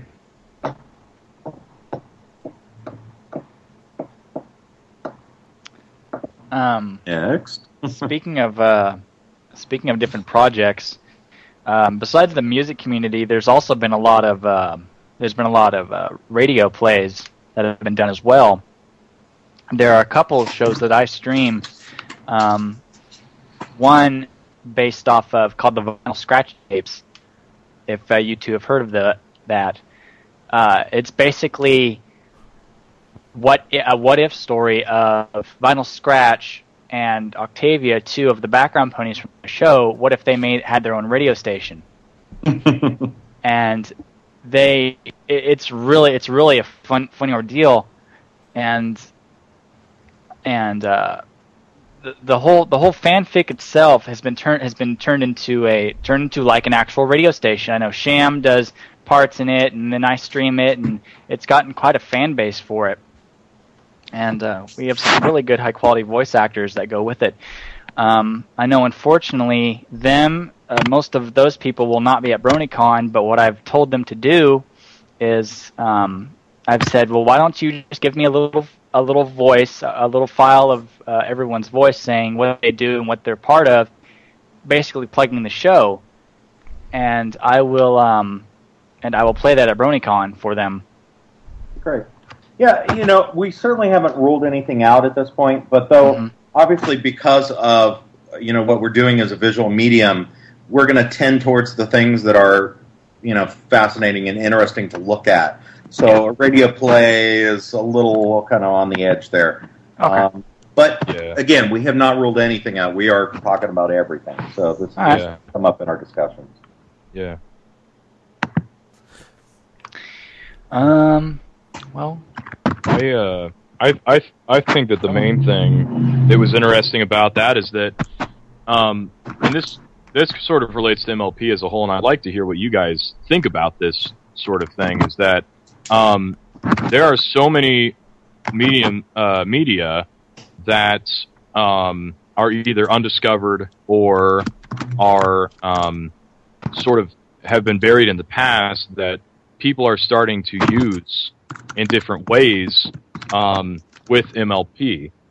And when Qcom mentioned the radio play, that's something I mentioned to radio broadcasters when I talk to them on different stations and different things, and in different job interviews and stuff. And I say, here's this cool show, and then look, there's just regular people making these radio plays about it, and they say, wow, really?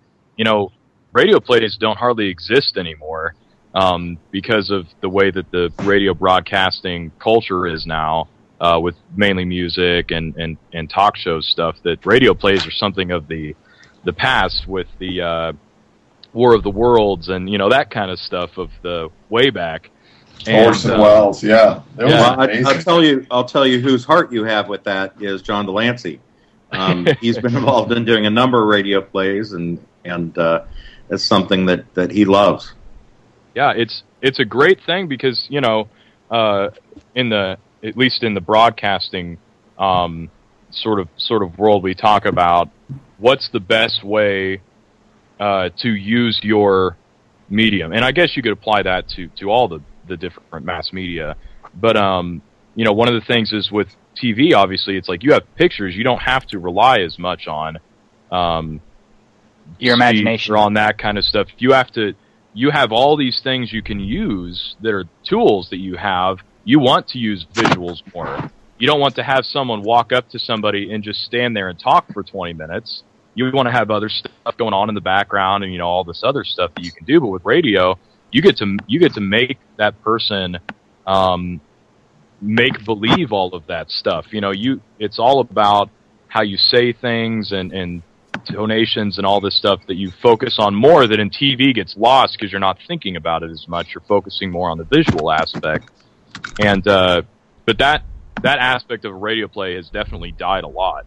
just because people don't use radio for that anymore. They have television now, so they don't need it as much. Or they radio. I think radio plays are more powerful in a lot of ways than film, because the film the visuals are playing in your imagination, and it's, I mean, how can you compete with that? Your imagination is so amazing. Late at night listening to a radio play with the lights off, it's amazing. Dark. It's just magical.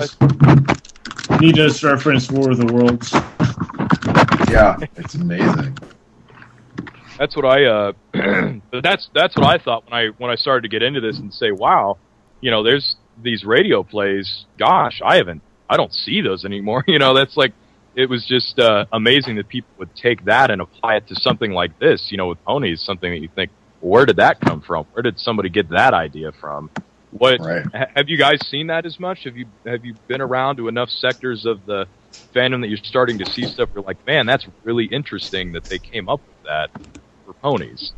I mean, I've seen some mashups where people have taken, they've revoiced the show with other TV shows, which is hilarious. I've seen a lot of stuff like that, or people have revoiced the show themselves. But I don't know. I haven't seen any radio plays. I don't know. How about you, Mike? No, I have not seen that yet. But just obviously, I've seen the music videos and so much. Anything that doesn't have to be radio plays. Anything. What stuff have you found that's been interesting to you that maybe you may mention or something in the documentary? But stuff. I mean, this is all stuff relevant to the fandom. I'm really loving the music and the remixes and just the creativity there. Also, the art is such a big factor. It's harder to do things like fan fiction and such because, again, we're a visual medium. Right. So, but obviously there's so much out there. It's amazing. I like some of the memes and stuff. I like the plushies. Those are cool. The plushies are cool. I love the plushies. Yeah. They're so well made. There's some really great Discord plushies, which I think is hilarious. Which, I'm glad that's where the conversation went. Just going to throw that out there. Oh no! Here's one of my favorites. There's the John Delancey song. Oh my gosh! Yeah, that's funny. John, we John played that Delancey is a bro. over and over again. I've been tormenting him with it. Actually, John Delancey is a bro. Is the Google song. it. You should play it on the. Can you play it on the radio right now? I Let's can. play it. Can. What's it called? Play it. Go get it. The John Delancey 1 song? second here. John Delancey is a bro. Wait. Here we go. Here, John let's Delancey. find it 1 second. Let me see if I can. It's a bro. It's so worth it. Oh, here it is. Here we go. Speaking of songs related to him and his character, Deimos, if you're playing it, stop it, because Qcom's going to play it. I'm sorry. Play it on the feed. Give me the link, Deimos. Give him the link to it. Give me the link. So, have you guys right. heard? Well, first, I guess, have you guys heard of Eurobeat Brony? Oh yeah. Oh okay. Yes. All right. So, assuming my next question, have you heard the Discord song, and what do you think of that one? I think I know which one you're talking about, and I do like that one. Someone took that song and they mixed it with the intro theme song to Pokemon. Wait, can we play it? I haven't heard that. Here it is. I have it. Can we play it? I want to hear it. Now, in order for we won't be able to hear it unless you actually go onto the stream itself. Oh, okay. Or I could just play it. I like the Eurobeat Brony Discord song. The Living Tombstone remix, though. Yeah, which I've got that too. Here, let me just clear this list. Here, okay. Here, I'll show you the. I'll link the Pokemon one so you guys can hear that one too. Here, okay, guys, let me go. That works. Second link. Oh yeah. Like a pro. Yeah. Let me take this song.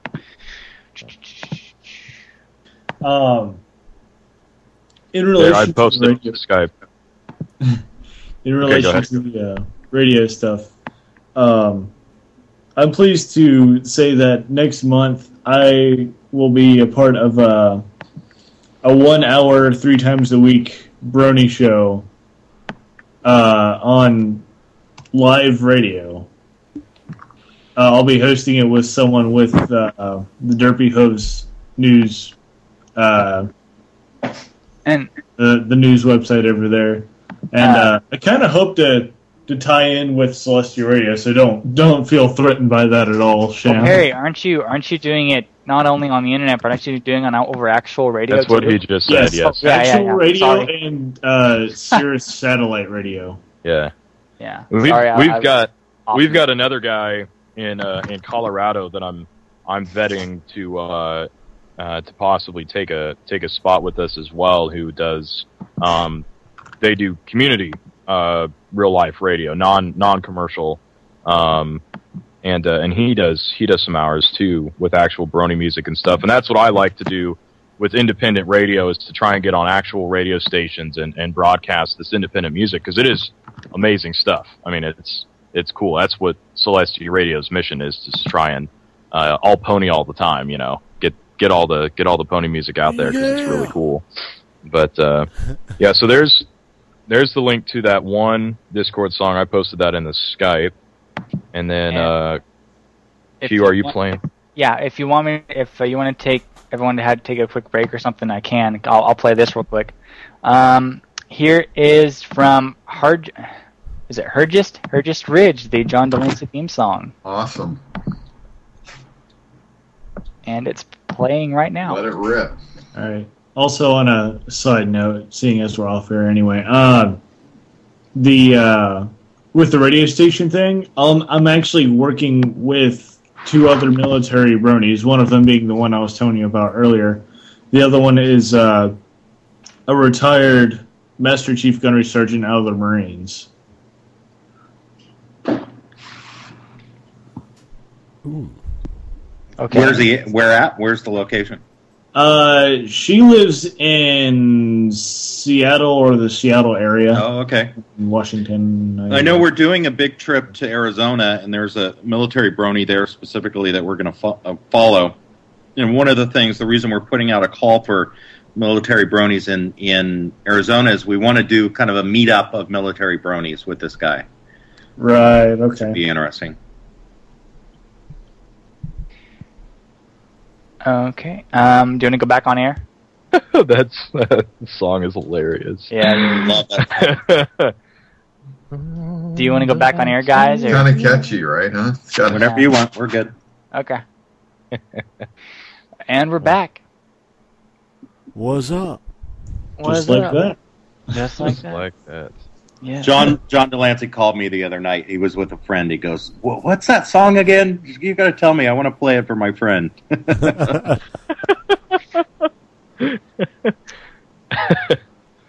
that's so that's awesome. Chat. Yeah. Like I said, yeah, Delancey. I am just a freaking huge fan of his, and I'm so glad that he was able to give a promo of our station for us. Great. That needs to get played more often. Did you play it? Yeah, I played it earlier this evening. Have they heard it? Have you guys heard it? Well, I can play it if you want me to. Your quality's awful, Deimos. My quality's awful. Your quality's awful. I'll play it right now. How about that? Yeah, Right, I haven't heard it. Can you play it so that we can hear it in the call? In the Skype call? No. Unless they're listening. Are you guys listening on? No, just the No, we're Skype. only listening in the But I Skype can call. switch over to the Flash. Yeah. No, I can't play it in the Skype call. Okay, I'm Here going it to is. switch over and listen. I can do it. That's beyond my power. I How can do you do do it. it in the Flash? I have I'm in the the power. Celestia Radio. There's a My cloud name. on the left that says "Play in Flash." Okay. Yes. You might want to tune out to us for just a second, since you'll hear it Oh, delayed. I hear it. No, I'm in the cloud. I'm in the Celestia Radio. Okay, so you can It's like, hear. 10-second delay or something? Yeah, there's a good 10-second delay just because isn't our server based in Nova Scotia or something? It's in Germany. Oh, that's right. Yeah. It's so strange. There's like this 10-second delay. Mm-hmm. Yeah. It's even normally though. There can be quite a bit of a delay. It just depends on different stations. But yeah, feel why like don't I'm you? living in the future when I hear this. Like 10 seconds ahead of life. It's weird. Once again, living in Australia, I get this 20-second delay, so there's an extra 10 seconds I have to wait. Oh, nice. Nice. Fantastic. Yeah, it's Yeah. always hard to interact with the chat because you'll say something and then a whole page of text down, you'll get a response to it and you won't even remember what you were talking about. Yeah. So if you want to go ahead and play it, Playing it right now. yeah. So if you guys listen.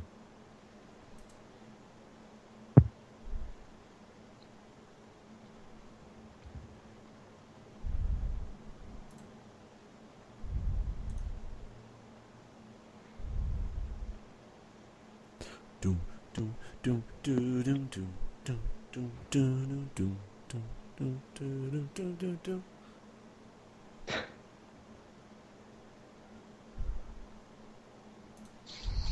That's awesome. That was great. Yeah. Big thanks to Zabranki/Andrew of Bronycon for getting that out to us. Yeah. And since we sort of already know, I think we're supposed to be getting maybe something from Lauren Faust or Something from Faust. Tara, or would be really great is if we And got something all. from Nicole Oliver, since it is Celestia Radio and she is Celestia. So Yeah, that's my goal. I was like, man, if we can get Nicole on here to do my faithful students or my faithful listeners, that would be fantastic. We've also got the lovely Stephen Magnet has volunteered to do quite a bit of stuff, I think, as well. That's what's his actual name? I don't know. Stephen Magnet. Nobody knows. No one He knows does his name. snips. Just Stephen Magnet. That is incredible. You're asking for based off his in-character name. Yeah, he does snips and he does the water dragon guy, Yeah. Stephen Magnet. One episode. Stephen Magnet. He needs to come back in season 3 as a cameo. Let's see. Yeah, I His heard name about is that. Lee Tucker? Yeah. Tokar? There That's you go. Yeah, it's Something. Tucker. Anyway, Yeah. he was really excited to do a bunch of stuff, so he seemed to get really involved, and we were happy to have Delancey do stuff too. So we love working with those guys and get stuff. Well, like that. the nice thing about John is because he comes from Star Trek, he understands a fan base, and so he kind of comes into this just with a natural understanding, and he's been working really hard, which is interesting to me, to kind of make the Trek fan base aware of the Brony fan base and how similar they are, and kind of convert some of those the Trek people to My Little Pony. Yeah. That's Best. Actually, on that That- topic, I do have one question. Yeah. Is John Delancey, has he made any comments about how some things are different between the two fandoms?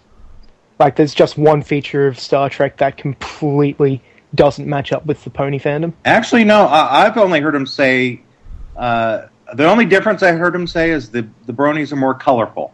Yep, that's what I heard, yes. But I have heard him mention a number of similar things. So, in a good way. But that'd be a great question to ask him when we're filming him at BronyCon when he's on the panel. You guys should ask him that. I kind of live in a different continent, so it's kind of hard for me to Oh. Here. It's okay. Cider, Well, write it down in chat, and I will make sure that gets asked. Sweet. Yeah, we'll be Yeah, there. We're gonna be. That's one thing too. Is when I'm there at BronyCon, I have almost nothing pony related for him to sign. All I've got is Star Trek books, and it's all about it. That's all I have for him to sign. I don't think he'll mind either way. Have him sign at Discord in your Star Trek books. There we go. Yeah. Just have him sign non-pony, non-Star Trek related stuff. He'll love it even more. Right. Yeah. Thanks for the sandwich. Random. He's got a great sense of humor. You probably could get him to sign all kinds of stuff. Oh man. Bring up a book about protecting trees, and could you sign this? Okay. I figured of Jesus? I figured there'd be a good chance that BronyCon would probably pick up some Trek people and some, quite a few other folks who aren't necessarily bronies, but follow the voice actors and actresses and want to be there just to see them anyway. And why not? It seems to me the brony community would be very welcoming of definitely. So. Definitely. But I do have a quick question about John Delancey. It's kind of funny because I've been watching a couple different shots of him at like different Star Trek conventions, people with cameras and that filming him, and someone will ask something about, Discord, okay, and he kind of embarrassingly just kind of waves it off. I mean, he does answer the question, but then quickly goes back into Star Trek. So I kind of got the impression of he wasn't really into that kind of stuff, or he just kind of did it and was whatever. No, I don't think so. I just think he doesn't really want to mix the two fandoms. It's just I think you want to be respectful. If a bunch of people came to pay to hear about Star Trek, you don't want to necessarily get off onto another subject. Okay. Just for the few people, I think he would like to mix the fandoms, but also you want to be respectful of the people who paid to hear specifically about Star Trek or Doctor Who and that, or whatever it be. Yeah, well said, Mike. It does make me happy that he is fully in the whole thing with the documentary and everything. It's really awesome. It is. Yeah, definitely, and also Lauren Faustin and Tara Strong, and they're not just lending their names to it. We've sat in their homes and talked about all the issues and talked about, what exactly we're going to put into this documentary and what things do we need to be aware of that they know about that we being kind of new to this need to know about. And they're actively involved. That is really That's awesome. Good. I tell you. It's a little intimidating, too, because it's the great Lauren Faust. You're like, okay, wow. So I'm a little starstruck, I have to say. Yeah, that's awesome, definitely. Yeah. Yeah, like 90% of my shows that I used to watch were made by her. That's everybody. It's so wonderful too about this show that a lot of the writers, a lot of the editors on this show have built up our childhoods for the most part. Like I know one of them did My Life as a Teenage Robot. Another writer did I know Amy Keating Rogers did a whole bunch of the Powerpuff Girl storybooks that a lot of them were done. A lot of episodes on that were done off of them. And I can't think. Wasn't one of them like one of the writers for Johnny Bravo as well? I don't know. I'd have to look into it. But tons of things. Tons of things. Yeah, it's just great to have so much talent all rolled into one thing, and look what it's done. So, in terms of the documentary, when you guys are at BronyCon, obviously you're gonna be going to the panels. You're gonna be out and about, doing roving stuff. Are you planning on doing? You mentioned having the room set to the side, maybe to have people come in and give their 10 or 15 seconds. Are you planning on just setting up somewhere? Not necessarily setting up somewhere, but just sort of like walking up to random people and sort of being like, "Hey, what do you think about this?" or "What are you doing over here?" Kind of stuff. Are you planning on doing any of that? There may be a little bit of that, not a lot, because again, we're really planning out what we're doing, and part of the documentary is telling these individual stories of people that we've gone to their home before BronyCon. It's about their journey to BronyCon, and then we need to pay it off. So we'll be following those people specifically. There are some things at BronyCon that are on the schedule that we want to cover. More of the kind of random questions and random interactions will happen kind of more in the controlled environment. It's really hard to interview somebody in the middle of a huge, loud convention. So we want to have a controlled environment where we can hear from those people.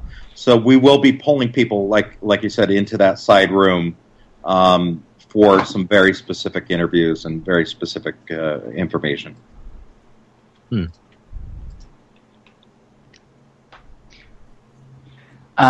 Just to ask here, how much time do you two have? Oh, right now? Well, Yeah. Game of Thrones already started a couple minutes Oh ago. my god! It's like one of the things I was thinking this evening. I was like, man, got to get my recording last episode of Game of Thrones this evening. But it is recording, so I'm good. Yeah, I got Hatfields and McCoy's recording, so I'm good. Oh, cool. That was good. Yeah, I've only I seen like part that. one.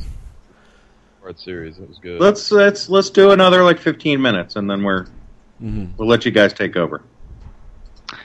Okay. Let's see. Well, chat, do we have any other questions to ask?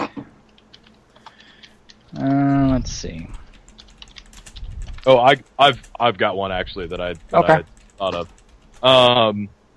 And this is sort of more of an individualistic questions. What for each of you is your favorite, and then your most inspiration? Let me say this right. Most inspirationally derived films. They can be documentary. They can be whatever. What's your favorite? Just from a fan standpoint, and then from a professional standpoint, which do you like the most from both of you guys? I think this is Mike. Both actually, the answer to both of those questions for me is Forrest Gump. I love Forrest Gump. I think it's like a perfect movie. I think great movies are when you see characters change over the course of the movie. All the storylines kind of wrap up. Nothing's left hanging, and that is, to me, that's a terrific movie. I like Forrest Gump, but I'm probably my favorite film is. I'm gonna go with The Bicycle Thief. I love that film because it's a slice of Italian life right after the war, and it has a documentary feel, and they used real people within the town to tell the story, so it was non-actors. It's almost a documentary in a way, even though it's staged as a film. So I would say that definitely ranks as one of my top favorite films. Trying to think of whatever. There's so many movies that it's really hard to just pick one. I mean, I really like Night of the Iguana. It was a John Huston film. I mean, I like the classics. I go back right to the classics because they're the ones that have taught us everything. I'm a big Orson Welles fan. Right. As far as documentaries, I love Errol Morris. I like Nick Broomfield. I'm trying to think of what other good ones that I've seen recently. I love the Banksy documentary. That's actually one of my favorite documentaries that has come out. I don't know if you guys have seen it, Exit Through the Gift Shop. I thought that one was pure genius. There's a couple really good documentaries that have come out about North Korea that I really liked. The names escape me. I saw them actually on Netflix.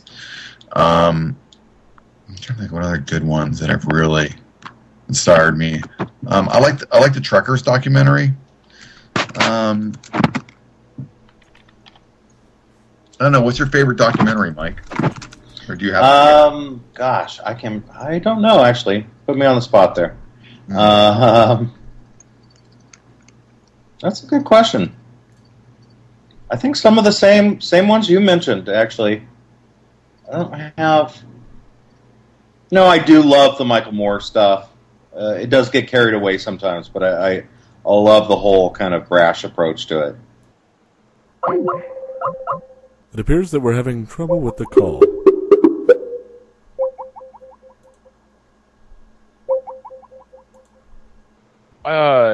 Cupcakes isn't necessary. I've read it.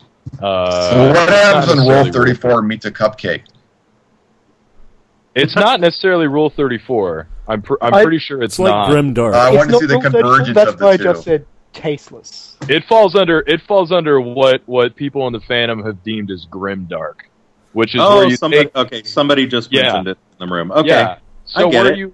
you take the idea that essentially the idea is people take this image of what does MLP stand for and what are all of its ideals, and to sort of twist them and put them on their head essentially in a lot of ways. See, what is the most hell-bent opposite direction of characters you can take? So that's, that's where some people go with it, which in an artistic format, if you're looking at it completely from that perspective, I guess that's okay. I don't really have an opinion on it, but for those that enjoy the show, a lot of people don't like to see that. I had a quick question from the chat. They were asking how much of an impact on social, the people outside of the fandom, do you expect will be hit by this? Our idea is, we want to serve. It's hard to do this, but we want to serve two audiences. We hope that the Bronies are going to be happy with what we come up with and proud of what we come up with. But we've also heard from a lot of Bronies who are like, I just want to be able to show this to my parents or my friend and have them understand me. And so to that end, we want it to be attractive to a general audience by the time that we get done. So that's a very difficult thing to do both, but we would like to achieve both. I'll tell you, with you guys doing this, I'm already proud. I'm just like, hey guys, these guys are doing this. It's amazing. So I'm already happy with it. Thank you. Cool. That means a lot. Definitely. It means that's your cue to donate now, Deimos. If I had extra money, everything's going into the tank. I know. Yeah, we're dollars away from $201,000. Dollars away. Dollars. Literally dollars. Dollars. If every person in chat donated $1, that is enough. That is more than enough to get past $201,000. Surely no expenses will be spared in this effort to fund this fundraiser. If that makes sense. Let's see. I was going to have another question related to the movie.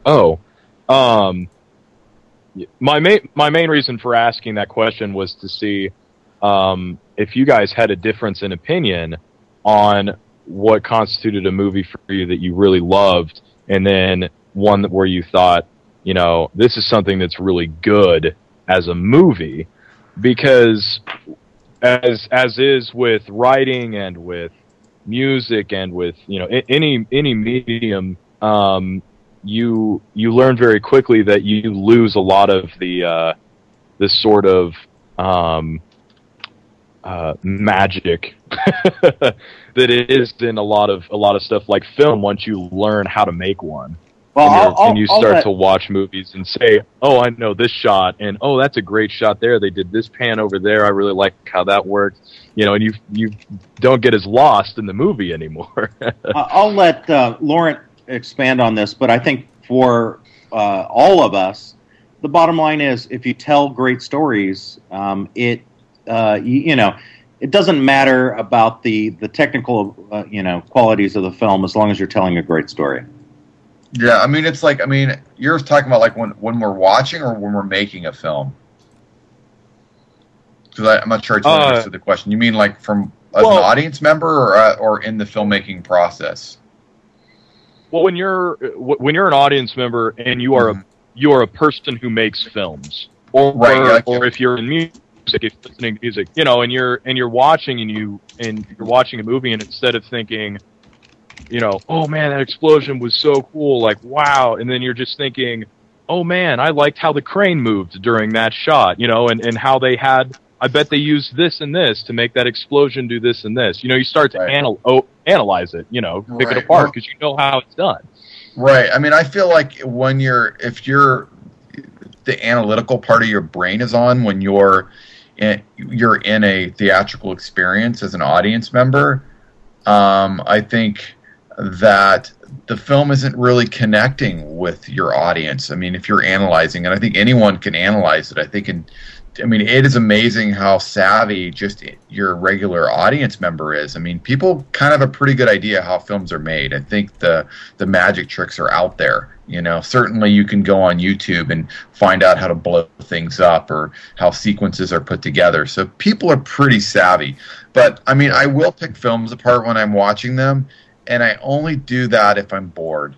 And I mean that's what I love about The Bicycle Thief, because it's it's the Italian neorealism. I hate to go back to it, but really it had such a profound impact on me because it is shot in just the most basic way. There's nothing fancy about it. It is all story, and it is this guy's journey, and it is all about, and it centers around this bicycle.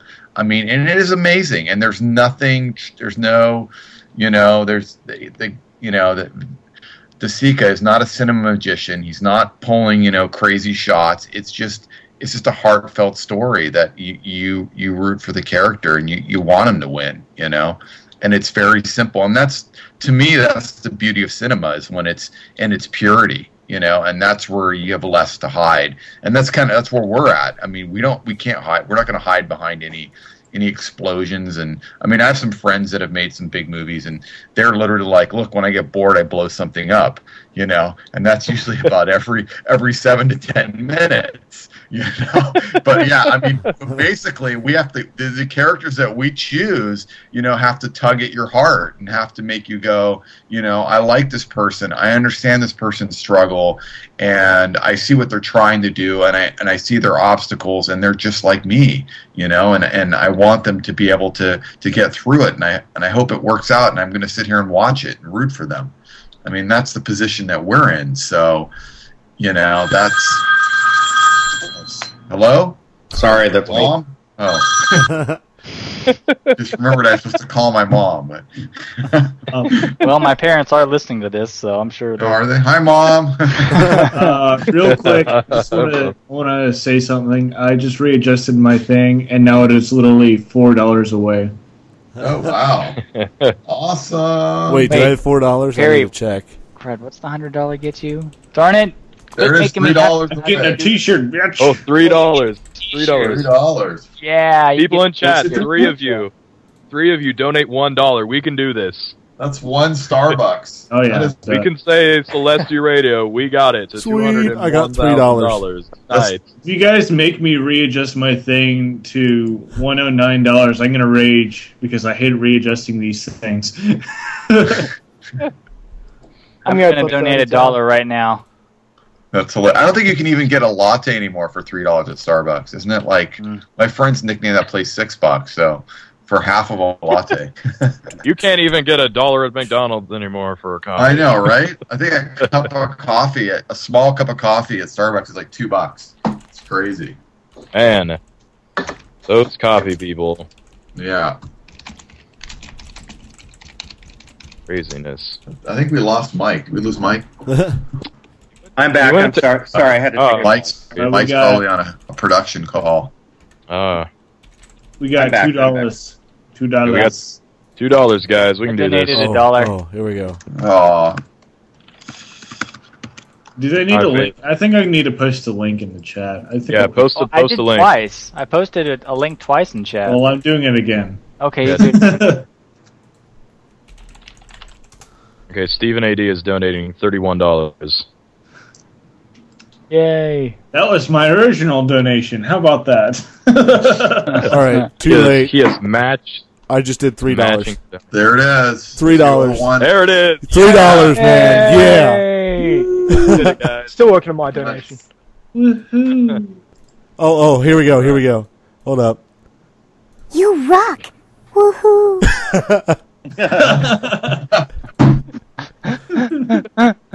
When Oh, curse you, I am very curious to see what we're going to end at, because I do know from getting private messages from people asking about the $3,000 drawing from Lauren Faust that there may be, quite a few last minute pledges here.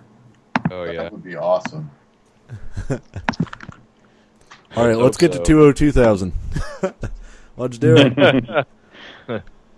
No We're pressure. staying alive until we get to 202. Man, yeah, you guys, it's what a great thing to be able to say if you guys would have a total of $250,000. That's a good number. It's getting there, and it's amazing. That would we be put up the initial 60, and it was so funny to watch the comments and people go, "They'll never get to 60." It's like, Yeah. Yeah, I mean, It's a lot. we were at 60. Mike was sweating bullets. He's like, "How are we going to make this thing?" It was just like, this is going to be rough. And I'm like, Well, we'll do yeah, it. We'll do it. But exactly. it was going to be physically painful. at 60. It's like, how can we even afford the plane tickets to get there and the equipment, and how are we going to do this? So we've definitely it's a big burden lifted knowing that we have some money and we can actually make a really cool thing now. Yeah, definitely. We are so glad to be a part of it. Absolutely. And now I've donated, and it's at 201032. Nice. Awesome. Nice. Yeah. Well, Oh, yeah, there it goes. 32, 201, 32. It is kind of addicting to watch this thing. I do wake up once in a while in the middle of the night and look at it and refresh. refresh. Oh, man. I know it's happened with a couple of other Kickstarters. Tim Schaffer, who did the adventure game Double Fine sort of thing. Every time he did an interview, he'd just sit there and go, "I've raised this much money during the time of the interview." Oh, that's awesome. Yeah, I remember back when they first launched that. I was one of the first people to donate before they met the goal. Awesome. Oh, whoa. If I Yeah, well, donate, it's funny when John and Tara and Lauren, when they were on the radio, it just like climbed like crazy, you know. And now Mike and I are like, yeah, we raised a little something. It's just Mike and I. Like, oh, yay, we're here too. We're trying. Yeah. Well, We're not quite as sexy as those two, or those three, but hey, you know, we're like I said, we're very glad to have you two with us, because Definitely. last Sunday, it just seemed like it was off. It was, you know, everyone was there for Delancey and for Tara and for Faust, and you two were sort of just pushed into the background almost. It's really great to have you two here and to explain what, you know, give us the whole idea of what the project needs to be. Well, thank you so much, and we've certainly had it's my opinion that, we're responsible to the backers. So, I'm more than happy to answer any questions. If people email me through Kickstarter, I respond to every single email, and any question that you have, if I can answer it, I will answer it. and then after he responds to it, he sends it all to us, so everybody sees it. I know, Mike, it's been a crazy, 2-3 weeks I've been talking to you back and forth, trying to get this all set up. Yeah, it's all of a sudden when you have like 1,500 emails, it's quite shocking to the system. Yeah, yes, I can understand that completely. Yeah. What an endeavor. What if you had 1,500 emails, Qcom? Hey, I didn't email him that much. somebody's Mike's a machine right now. He's got 2 keyboards going at once. It's amazing. Like a G. It's like someone needs a ban in the chat there. Whoa. He's having fun. But, all right, well, I think, oh man, something about bacon. I don't know. Bacon strips. Bacon. Something- It's Bacon bacon. stripes. It's Bacon He spelled it wrong. Hey, bacon strip. Hey, bacon It's strip. off of that Hey, fan bacon video. Yes. Hey, bacon stripes. Yeah. Epic Yes. cupcake time. Epic cupcake Whatever. time. That's a good One video. of those two. Okay, I'm signing off and going find out what the cupcakes are all about. Okay. Good luck. Well, that All right. was, that You one's should a bit record your reaction to that. That'd be good That for the one's yes. documentary. Yeah, Well, actually, I'll post it here in the Skype chat. There it is, man. In the Skype chat. Epic pie time? No, or the epic. cupcakes No, one? it's Cupcakes HD. Oh God! Oh. It is very Oh. catchy. It's a very catchy song. You'll love it. But Yeah, don't eat. I like Andrew WK, but I don't like the video that goes with that song. I like the first 10 seconds, where Yeah, the everything's... first But- 10 seconds yeah. is great, and then But after don't that, eat. it's like, Don't eat anything because, well, yeah, you'll see. Funny, the guy who wrote that story, he's a really fun guy to talk to. Yeah. Was it Nice. Sergeant Sprinkles? Yeah, Sergeant Sprinkles. I did an interview with him. Are we interviewing that? Well, gosh, it's too bad the rest of our staff couldn't join. Oh darn! Slackers. Oh well. I think we've run the gambit, honestly. Yeah. Pretty much everything. Unless you guys got some good jokes to tell. Oh man, they would have to be pony related. Or extremely. Yeah, are we dirty. going to see the My Little Pony comic at Bronycon? That would be interesting. I don't know. I don't know. We're gonna see. You can make that a Celestia radio thing. Just do a call out now for any. It's a niche. There's a new niche for somebody. You can be the There My you Little go. Pony comic. I'll do it. Man, that's a thing. Well, we've got. I'm not even self, and I'm throwing out suggestions. It's great. They have they do have the people who do the parody videos. Like you have you've got Mentally Advanced, and then Friendship or Witchcraft. Yeah, Friendship is Witchcraft. They all do parody videos of just they take the episodes and then they parody all the characters and the situations and everything. So that's comedy. It's not necessarily stand up, but Nice. someone could get into that, I'm sure. There's just so much to see. So much to go watch and listen to. And to think, we've only had 2 seasons. I'm sure we're going to have another 2 or 3. Yeah. We're going to try to make this like Powerpuff Girls was, the longest running cartoon series on Cartoon Network ever. That had 6 seasons. That had 6 seasons and a movie. I'm sure we can do the same. Yeah. Come on, it can go longer than The Simpsons. Yeah. It Let's could. do it. We can do it. But I have every something faith interesting. in that. Do we really want to make Simpsons feel that much more worse though? Oh, Harry. Low blow. Oh. But something real interesting, though. My friend said he was saying something like the first season is like, hey, we're just trying to make a show that's, unisex. It's for anybody, boy or girl. And then, like, the second season's like, hey, bronies, we know you're out there. So he's like, third season's going to come out, and it's like, hey, this is for you, bronies, and no one else. Because it's just, they keep moving more towards all the, references that we would only get, and the jokes and stuff like that. It's and more action-packed instead of just, we'll just talk this dragon out of here kind of thing. And so it's really awesome to see it progress from what it was to what it is now. The show itself. Yep. Yep. Mm-hmm. Yep. Yup. Yep.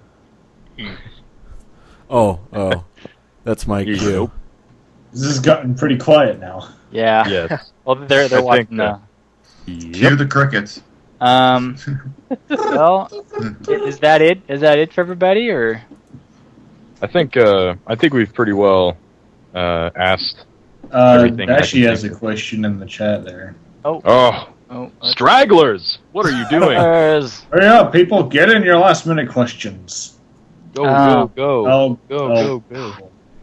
I really want to avoid the derpy thing. I really do. I can. Sorry. I'll ask it. I'll ask this question, but I'll phrase it differently. I won't ask specifically about that. What do you guys think? At least from what you've seen or from what you've heard from the people who are making the show, about the different drama things that have happened within the fandom over stuff that Hasbro's done, or stuff that the creators have done that has sort of been something that the fan base either has not liked or has caused much upheaval. What have you guys thought about those different things? For instance, and I'll go ahead and use the specific now. The Ditsy Doo / Derpy Hooves voice thing, which gets brought up a lot, but where they, made it that was basically a fan wave character, to It was originally just a mess up, in the art originally, whatever, and they used it and sort of said, hey, this is your shout out, guys, whatever. Then there was this, I've certainly heard of that, and but I think I'm a little confused about kind of where the Brony community stands on that, and whether it's still split.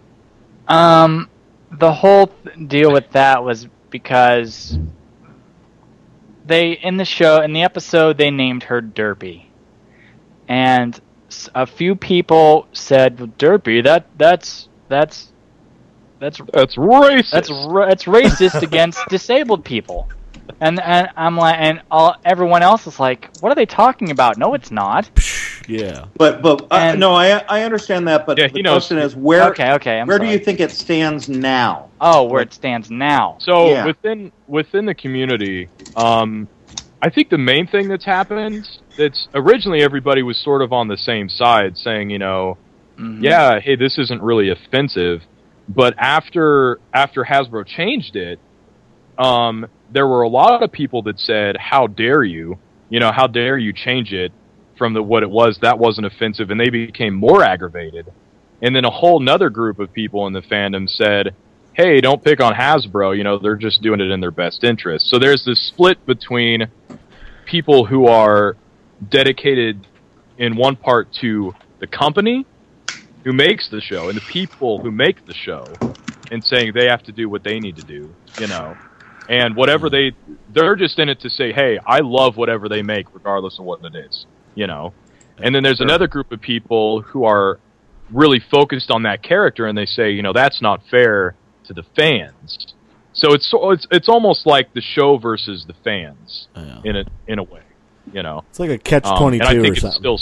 I think it's still split today, but I don't think you'll have anyone who will say, "Oh yeah, I think that was really offensive." It's more of, I think that was not offensive so much that they should keep it, and other people are like, "Hey, I don't care that much about it."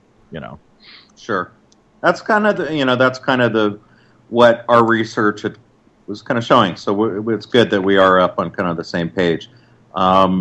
I don't know how much of that we'll get into. That's kind of one of those things when you make the giant list of everything about this fandom. It's like, okay, where does that fall on the list? We haven't quite decided yet. Yeah.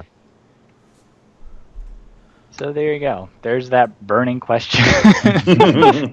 Get it out there. Let the air out. Let the air out. I know. It's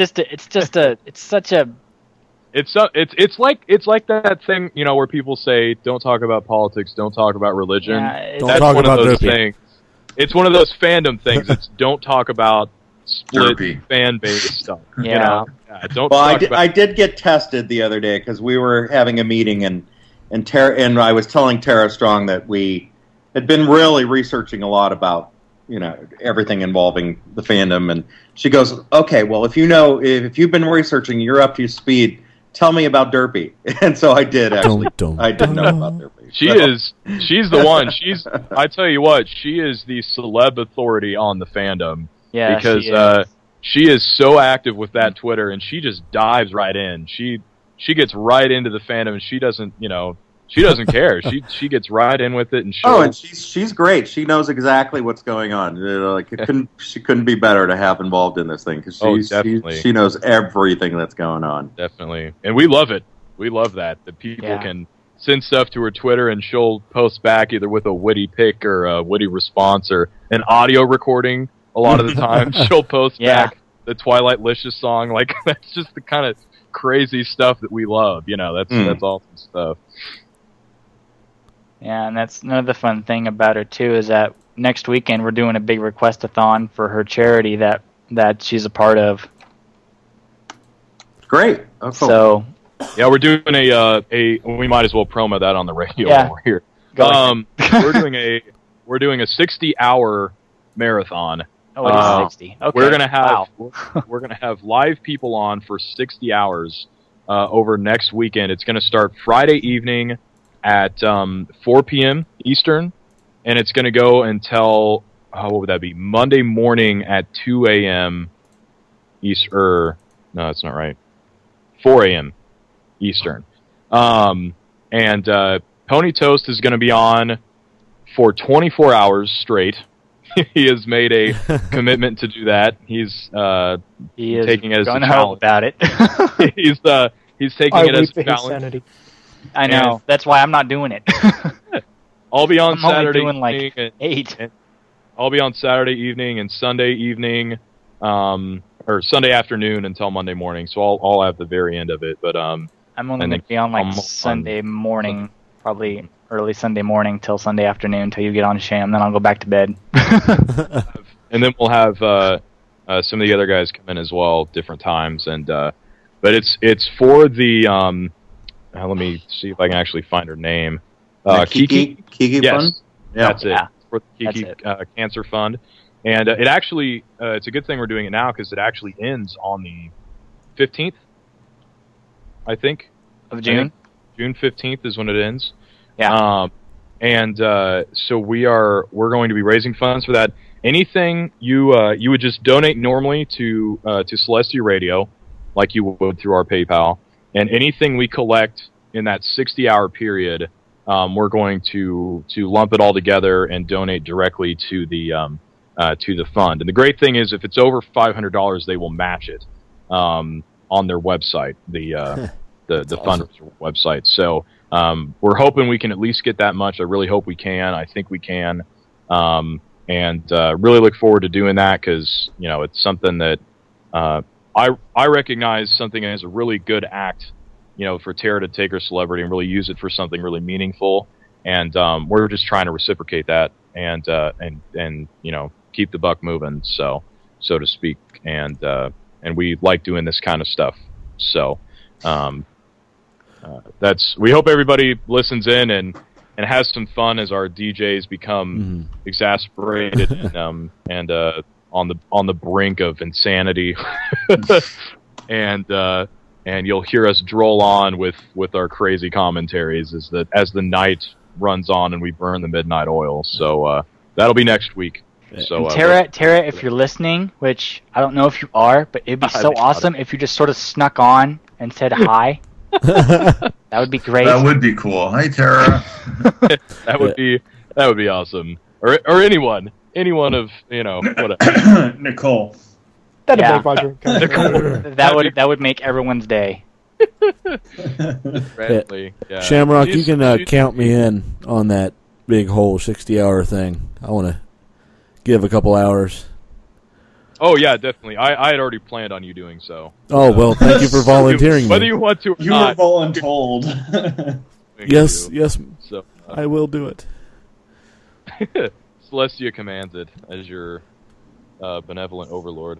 Hey Sham, if you want, I could perhaps maybe attempt. We may have some people join in some Skype calls and stuff too. Yeah, we're definitely gonna be doing call-ins and co-hosting and all that kind of stuff because it's gonna be, I can talk. I was my debate team called me Mr. Filibuster because I can talk forever, but even I run out of things to say. So, all right. But, I think that covers it. We've been on for almost 3 hours. Yeah. Any final comments from anybody in the call? Well, this is Mike. I just want to really thank everybody who supported the documentary. We hope to make you proud. Awesome. Thanks so much, you guys. Enjoy. And again, thank you. Yeah. Cider, you want to say anything? Not that I can think of off the top of my head. Okay. G'day, mates. Any words you want to hear in a Australian accent? No, but we'll just go flush that toilet for us. Do a Crocodile Dundee for us. Say this is a knife. Say this is a knife. This is a knife. We need you to say it. This is a knife. It's a knife. This is a knife. Actually, you played Knifey Spoony before, mate. That's awesome. Oh. Well, Thanks, guys. and thank you Yep. so much, It was great. Lauren and Mike, for joining us tonight. Thank you, thank you, thank you. Yes. Thank It's a you pleasure very much. having you guys on, and nice Catch you at meeting Bronycon. you. It was an Yes. honor. We will That's see great. you definitely there. I encourage you guys to come to the best room party, which will be mine. Yeah. And Just follow the guy with the speaker vest. Yes. Deimos is and going the to be having- gigantic beard with the barbecue skewers. Yes. I've seen the speaker vest. I've actually seen the photos of it. It's amazing, isn't it? I Oh love yeah, it. I remember getting. Yeah. We talked about the speaker vest. We got that. It's amazing. Yeah. It's taken me a year to build, so it's to get it to work right, and I'm so glad to have it working perfectly for Bronycon. Cool. We'll be blasting. Yes. We'll be Okay. blasting. Nice. John Delancey's a bro. Okay, guys. Talk to you later. All right. Talk All to you right. later. Bye, you guys. Thanks so much. Bye. See ya. Bye. Thank you. That was amazing. That was was. incredibly fun. Oh yeah.